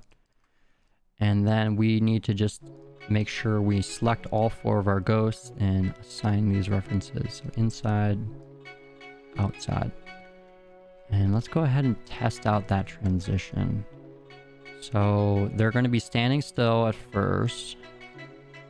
And then one of them should leave right away. It doesn't look like it's working. Oh, nope, there it goes. Yeah, that worked. So he left. That wasn't... Pinky should have went right away, though. Pinky's supposed to be the first one to leave. So I don't know why Inky left. Inky's duration is 8. Pinky's duration is 2. Oh, I made a mistake here in that I set the wrong... On Pinky, I told it to start Inky's behavior, so that was just incorrect. Let me just go back through. So initial behavior of Inky is Inky's home. Initial behavior of Pinky is Pinky's home, or Pinky's home script, and then the initial behavior of Clyde should be Clyde's home. So that was just a mistake from earlier. I should probably apply those two. Apply that and apply. One's good. Okay, let's test that one again. So we should see Pinky leave first, pretty much right away, and then Inky, and then Clyde eventually. Yeah, so Pinky left. Clyde will leave in a few seconds. He takes a total of 8 seconds. So there we go. He leaves. Now Clyde should leave next. He takes 16 seconds. You can see all the ghosts are chasing me right now. And there's Clyde, and he immediately starts chasing me as well, because all of their chase and scatter sequences are all kind of synced up with one another. So that's good. There's still one more thing we want to do, though, which is while they're just sitting waiting, they should just be kind of moving up and down. And so this is fairly easy to do, but once again, we can't do it with our node movement like we've done for our scatter and chase. And we can't do on trigger enter because they're actually colliding with the walls. They're colliding with actual walls there. So we want to do on collision enter 2D, collision 2D, close collision. So if this behavior is enabled, that's the first thing we want to check for, and the object we are colliding with is indeed a obstacle. I don't imagine it would be anything else, but it doesn't hurt to just be safe here. Let's make sure the object we're colliding with is an obstacle or a wall. Then we should just make our ghost basically, every time it hits a wall, it's just going to then go the opposite direction. So they're just going to kind of bounce up and down essentially. So we can say this.ghost.movement set direction to be whatever the opposite is of its current direction. So we just negate it to get the opposite. And that's actually it for that. Let's go ahead and test that out. So we should just see them kind of bounce up and down. Hopefully. No, not quite. So that did not work. So So I'm assuming then that they might not actually be, oh, we have, oh, so this is unrelated, but this is an error where on disable will also get called when our objects are destroyed. And so if you try to start a coroutine when the object is getting destroyed, you get that error. We can prevent that error just by making sure that this object is actually active. And that'll make sure that that error doesn't happen. But that was completely unrelated to our current problem, which is that our collision is not getting called here. So let me just throw a debug in here and make sure that indeed this is getting called. Collision game object dot layer is our obstacle. Every time you collide, we set our direction to be the opposite. I think that should be working, but we'll see. We'll test it again. All right, let's run this. Nope, nothing's happening. Your scripts are enabled. I mean, it did initially, I mean, it is getting called. It's just, they're not moving. They're just not actually moving. So why would that be? Let me debug this further. Let's go ahead and look at Inky, for example. Switch this to debug. Currently, his movement is set to be -1. Or no, his current movement is up. Yeah, so he's going up. No, he's not actually moving up. So that's because he's probably colliding with the walls, which is preventing him from moving up. Oh yeah, you know what? So this is our issue. We actually need to not have colliders in the inside here. So we need to go to our grid. We need to then go to our walls and open the tile palette, and we need to erase this inside. We don't actually want that inside there. So because they literally are colliding, it's completely preventing them from moving. So we erase that empty space there. That way they have some free space to move around. And now we should be good. Let's test this one more time. Yeah, there we go. And then they just kind of move up and down. And then they still exit and everything. All that still works the same.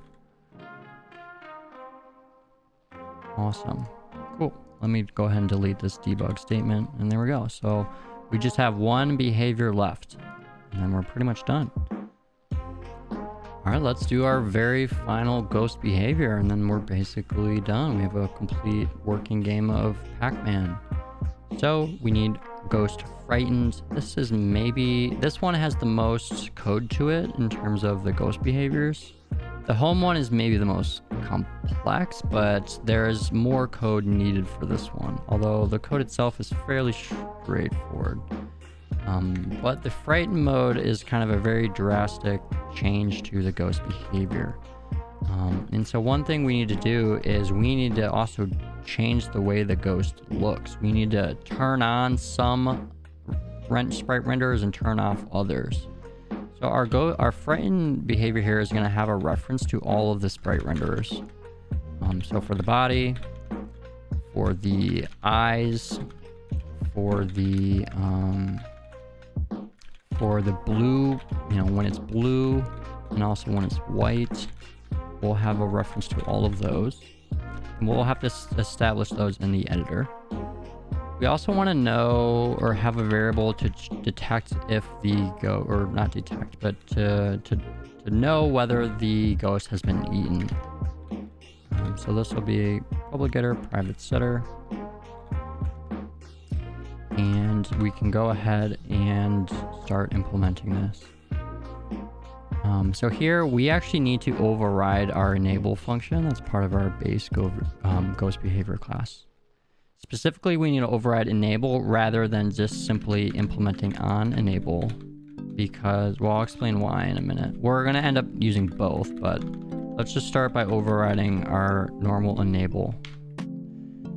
So here we still want to call the base class. We still call the base function, but then we need to do some additional work here, which is to turn on and off the appropriate renderers. So when you become frightened, the normal body goes away.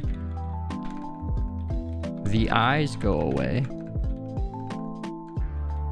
turn those off. Can't type. And our blue becomes on. And then the white is off initially, but it will turn on after a few seconds. And so yeah, after a few seconds, we need to start flashing, which is really what this fourth sprite renderer does. So we need to turn that one on after a few seconds to indicate that the ghost is going to be exiting this state soon. So we can invoke a new function here. Let me just get rid of this function for now. I'm going to replace this. I'm going to have a function called flash. So invoke flash after, let's just say half the duration. Or duration, yeah. So once the ghost has only half of this state or behavior left, it's going to start flashing. And so when it starts flashing, we're basically going to do, we're going to turn off the blue one and turn on the white one.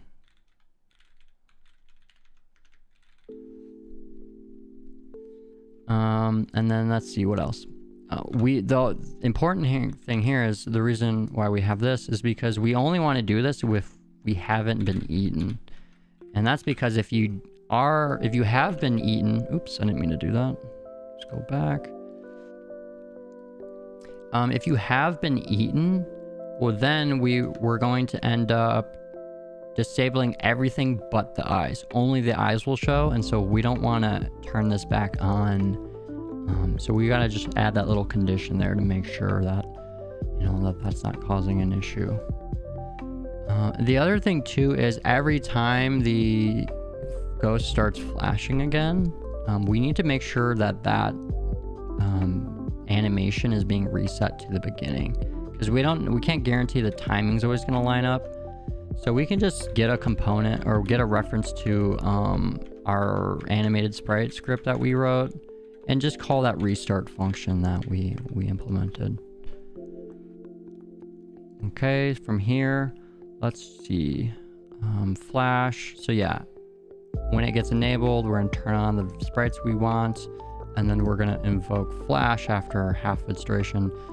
The reason why we want to do this by overriding enable rather than just doing on enable is because if the ghost is already enabled and then this gets enabled a second time, so for example, if you eat a power pellet and then you already eat another power pellet while within the duration of the first one, we need to make sure that these renders are getting reset back to their thing and that our invoke here is getting reset and everything. Otherwise, it's possible that the ghost won't actually be in the proper state, because the on enable function will only get called when it actually is enabled from a disabled state. If it's already enabled and you try to enable it again, then that function won't actually get called. But since this is our own custom function, you know, we can still call this, you know, however we want. So we specifically want to override that, which is important. And then the other thing is when our ghost is no longer frightened, so when this is disabled, we want to make sure we reset all of our sprites back to their normals. So body should be true, eyes should be true, blue and white then should be false. So just kind of the inverse there, sort of. And then let's see, we need to have a function of when we get eaten. We need to change our speed multiplier. So that's what we can do on enable and on disable. So let's go ahead and do those. On enable. So this only needs to happen once. It doesn't matter. It's not going to have any effect. I mean, we could just do it in here for simplicity, but this technically is a little bit more proper. But we want to set our speed multiplier.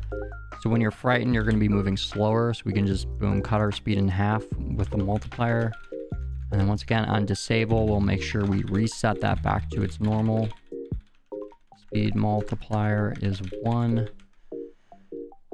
Anytime this is enabled or disabled, we want to make sure we reset this eaten state. That way, if it comes frightened again, it can get re-eaten again. So we'll just set that to false in both. And technically, it doesn't need to be in both, but that's fine. And also, when our let's see. when our, I'm trying to think here. No, that should all be fine. I think we're good there. We still need to do movement. So when you're in a frightened state, the ghost is going to be running away from the target. It's kind of going to be the exact opposite of this, which is instead of going closest, it's going to go the farthest. And then we also need to check for, oh no, we already are checking if the ghost is colliding. So here we had this logic on collision of Pac-Man. If it's frightened, then we say the ghost has been eaten. Otherwise, Pac-Man has been eaten.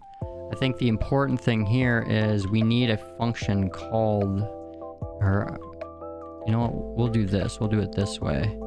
We'll just also add this to our frightened. So on collision enter, if you collide with Pac-Man, and this is indeed enabled.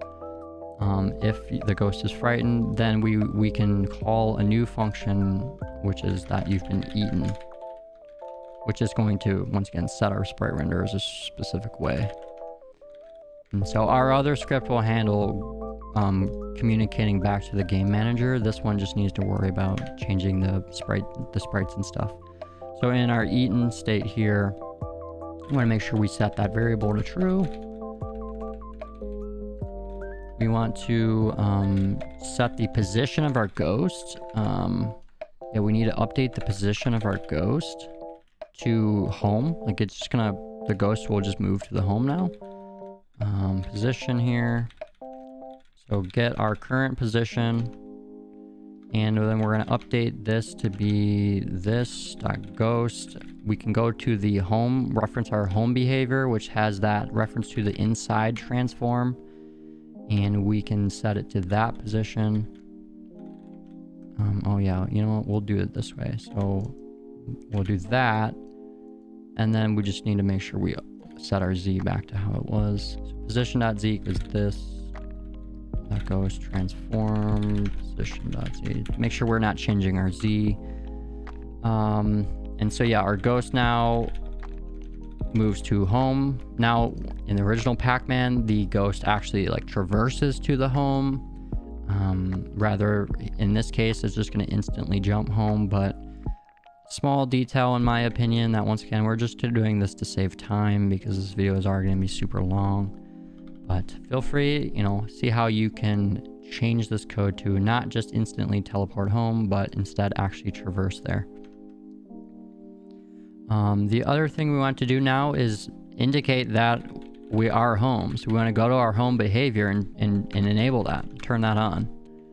And it should be turned on. So our home behavior, there's a duration on that, which determines how long the ghosts stay within the home. Now, if they've been eaten, they need to wait there until that state is up. And so if we rely just on the default duration that's specified by our ghost, then they're going to leave prematurely. They're going to leave when they're still in an eaten state. And so at the very least, we want to say that they should remain in the home for however long our frightened duration is. This will guarantee they never leave before leaving or before our frightened state is up. Cool. I'm going to rearrange this a little bit. You know what? We'll keep it. That's all fine. What else do we need to do? Now we just need to essentially change our sprites again. So I can just copy all 4 of these and make sure these get set appropriately. Body should be false. Eyes should be true. Blue. So everything's false except for the eyes. And that's what happens when you are eaten. Let's test this out for now. We still need to handle the specific movement, but that will actually be pretty easy because we're going to mostly just copy and paste from our chase script. Let's see now. Oh, one thing we're not doing. Oh, I also got an error, so that's a problem. Oh yeah, so we added those sprite renders here. Now we need to go ahead and assign all those references. Let's go to our base ghost prefab. Let's open that up. And let's just set all these. Body, eyes, blue, and white. That's good. we need to actually tell our ghost to become frightened when we eat a power pellet. All right, so in our game manager, where's our game manager? When a ghost is eaten, or not when a ghost is eaten, when you eat a power pellet, yeah, we even have this to do here. So we can loop through all of our ghosts. I is less than this dot ghost, this dot ghost, yeah, there we go, dot length, I plus plus. And we can say this dot ghost I dot frighten dot enable for however long our pellet's duration is. So our power pellet duration, we will enable it for that long. Yeah, I think we're good there. Let's test this out for real this time. And yeah, so let's pick up a pellet. Yep, they turned. Let's eat one. Boom, he was eaten. He transported back, and now he is, you know, stuck in the home. There still seems like there's a bug with the ghost not traversing. Let me test that real quick. So here, Inky, for example, is stuck in the corner. Debug. He is set chase, but he's not chasing for whatever reason. We do have a reference to Pac-Man, so he should be chasing. Oh, I think I know the problem. A ghost frightened. Ghost frightened. Yeah, so... Oh, let me see. The movement is set to be left. Wait, Inky left is 1. Oh, he should be moving to the left, but he's not. Or no, he's moving to the right. Yeah, I'm sorry. He's moving to the right, which is pushing him against the wall. I think the problem there is that when our ghost is set to... This is kind of confusing to explain, but basically, because there's no code running to set the movement state. So if you remember, for like scatter and chase, for example, we say if the ghost is not frightened, then don't, or if the ghost is frightened, don't do any of this code. Same thing for chase. And so there's no other code that's setting the movement direction of the ghosts. And so then while they're frightened, and there's like a specific point in time where they transition where they just don't end up doing anything, and then they get stuck. However, just like we experienced the first time, this is going to get solved as soon as we finish the rest of the script. And so we actually, yeah, our test there was good. We were able to eat a power pellet. They changed. We ate one. It went back. All that was good.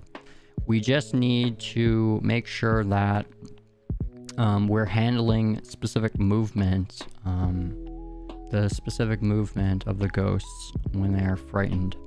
So we're honestly just going to copy and paste everything from our chase script, because it's really the exact same thing, just sort of instead of min direction, it'll be the max. Let's go ahead and paste this in on trigger, enter 2D. And all we need to do is essentially flip some of these variables. So if the node, we have a node and we're frightened, we don't need this anymore. Our direction here, we'll start out at 0. Instead of min distance, this will be max distance. And instead of starting at the max, it's going to start at the min value. We loop through, we get the new position, that's all the same. We calculate the distance, that's all the same. But now instead of seeing if we're less than the min, we're going to see if we're greater than the max. And if we are, that becomes our new available direction, or the new direction we're going to move in. Update that, and then we move. So pretty much the same logic, just go the farthest away from our target object, which is Pac-Man. Cool, let's test this out again. And now, and really, we have a fully playable game of Pac-Man now too, which is pretty awesome. I can eat all the pellets. I can grab that. Let's eat this ghost. It gets reset. There's 2 ghosts sort of inside of each other right now, which is fine. Watch, so here, I'm going to wait till they start flashing. I'm going to eat another pellet. And boom, they should reset entirely. And so they're still blue and they're not flashing anymore. It resets all the duration and everything. go ahead and eat this group of ghosts. All of them were eaten. Awesome. Let's try to actually eat all of the pellets to also test that we start new rounds, because I don't think we ever actually tested that. All the ghosts are currently chasing me. We can grab these over here. Yeah. Probably, they might be, yeah, I think they're in scatter mode now. We ate all the pellets. Everything resets. Beautiful. So, I mean, we're done. We have a fully working game of Pac-Man now, which is pretty awesome. One pretty minor thing that we haven't done, just to kind of finish off our game here, is to set the direction of our ghost's eyes based on the direction they're moving.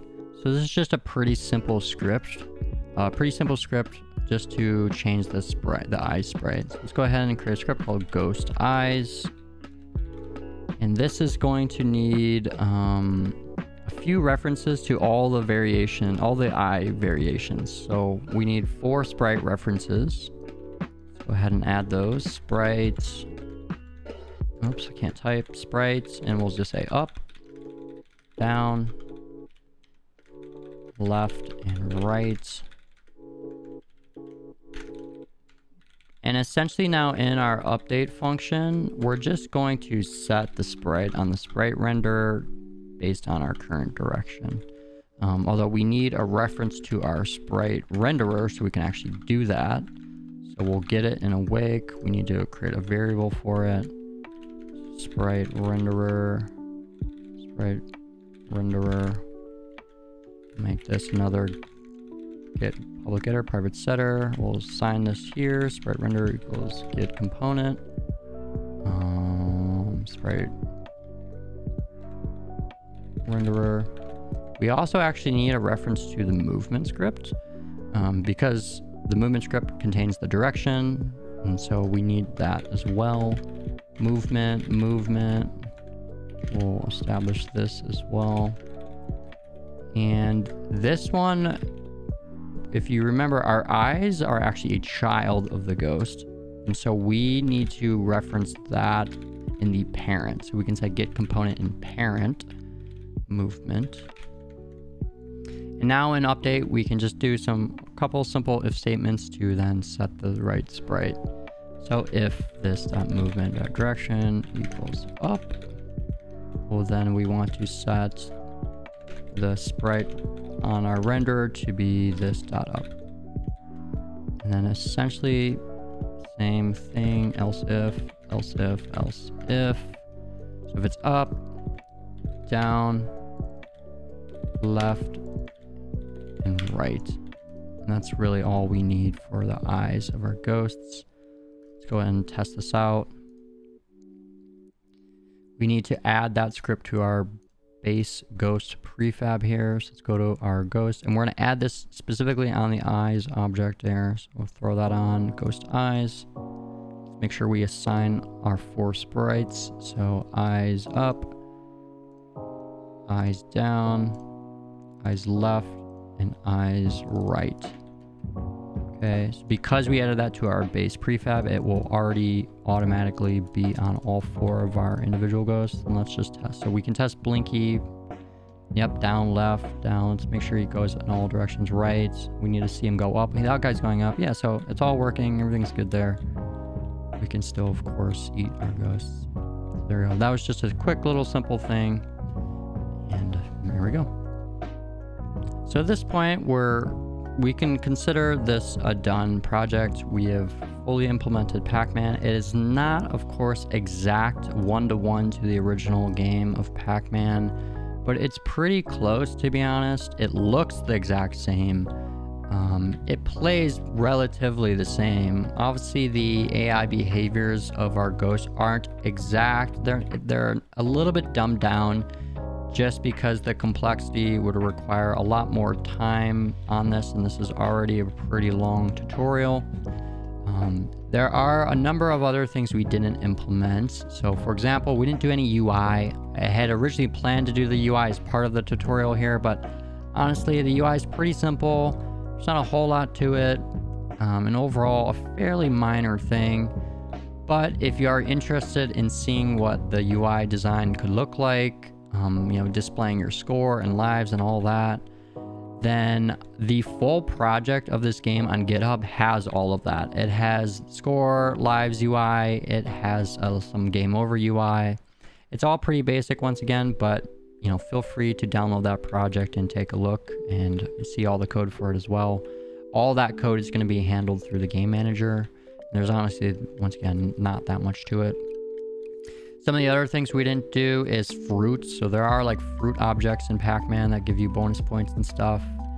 We didn't end up implementing that. That's a challenge that I would give to you guys to see how you can maybe implement fruit on your own. And then there's also a couple of just small things like when Pac-Man dies, there's actually supposed to be like a little death animation, and we didn't do that. But that's actually fairly easy to do considering we have that animated sprite. It's just a matter of turning on that object at the right, or turning on that animation at the right time. So all in all, there's a few things missing. The AI behavior is not exactly the same, but I mean, as you can see here, this is a very playable game. It's still challenging like the original game of Pac-Man. It's still fun. Yeah. And so I encourage everyone, take a look at the full project in GitHub. There's a link in the description of the video if you want to see some of those extra features and whatnot. But I'm going to say that concludes this tutorial. I really appreciate you taking the time to learn how to make Pac-Man with me. A lot of effort went into making this tutorial, so please give the video a like if you feel like you learned something, and even share it with your friends. I do have a community Discord server for game developers to collaborate and learn from one another. If you run into any problems creating Pac-Man, then feel free to join the Discord where I can offer direct help. If you want to support my work even more, then you can become a Patreon supporter to receive exclusive benefits. Once again, thank you for watching. See you in the next one.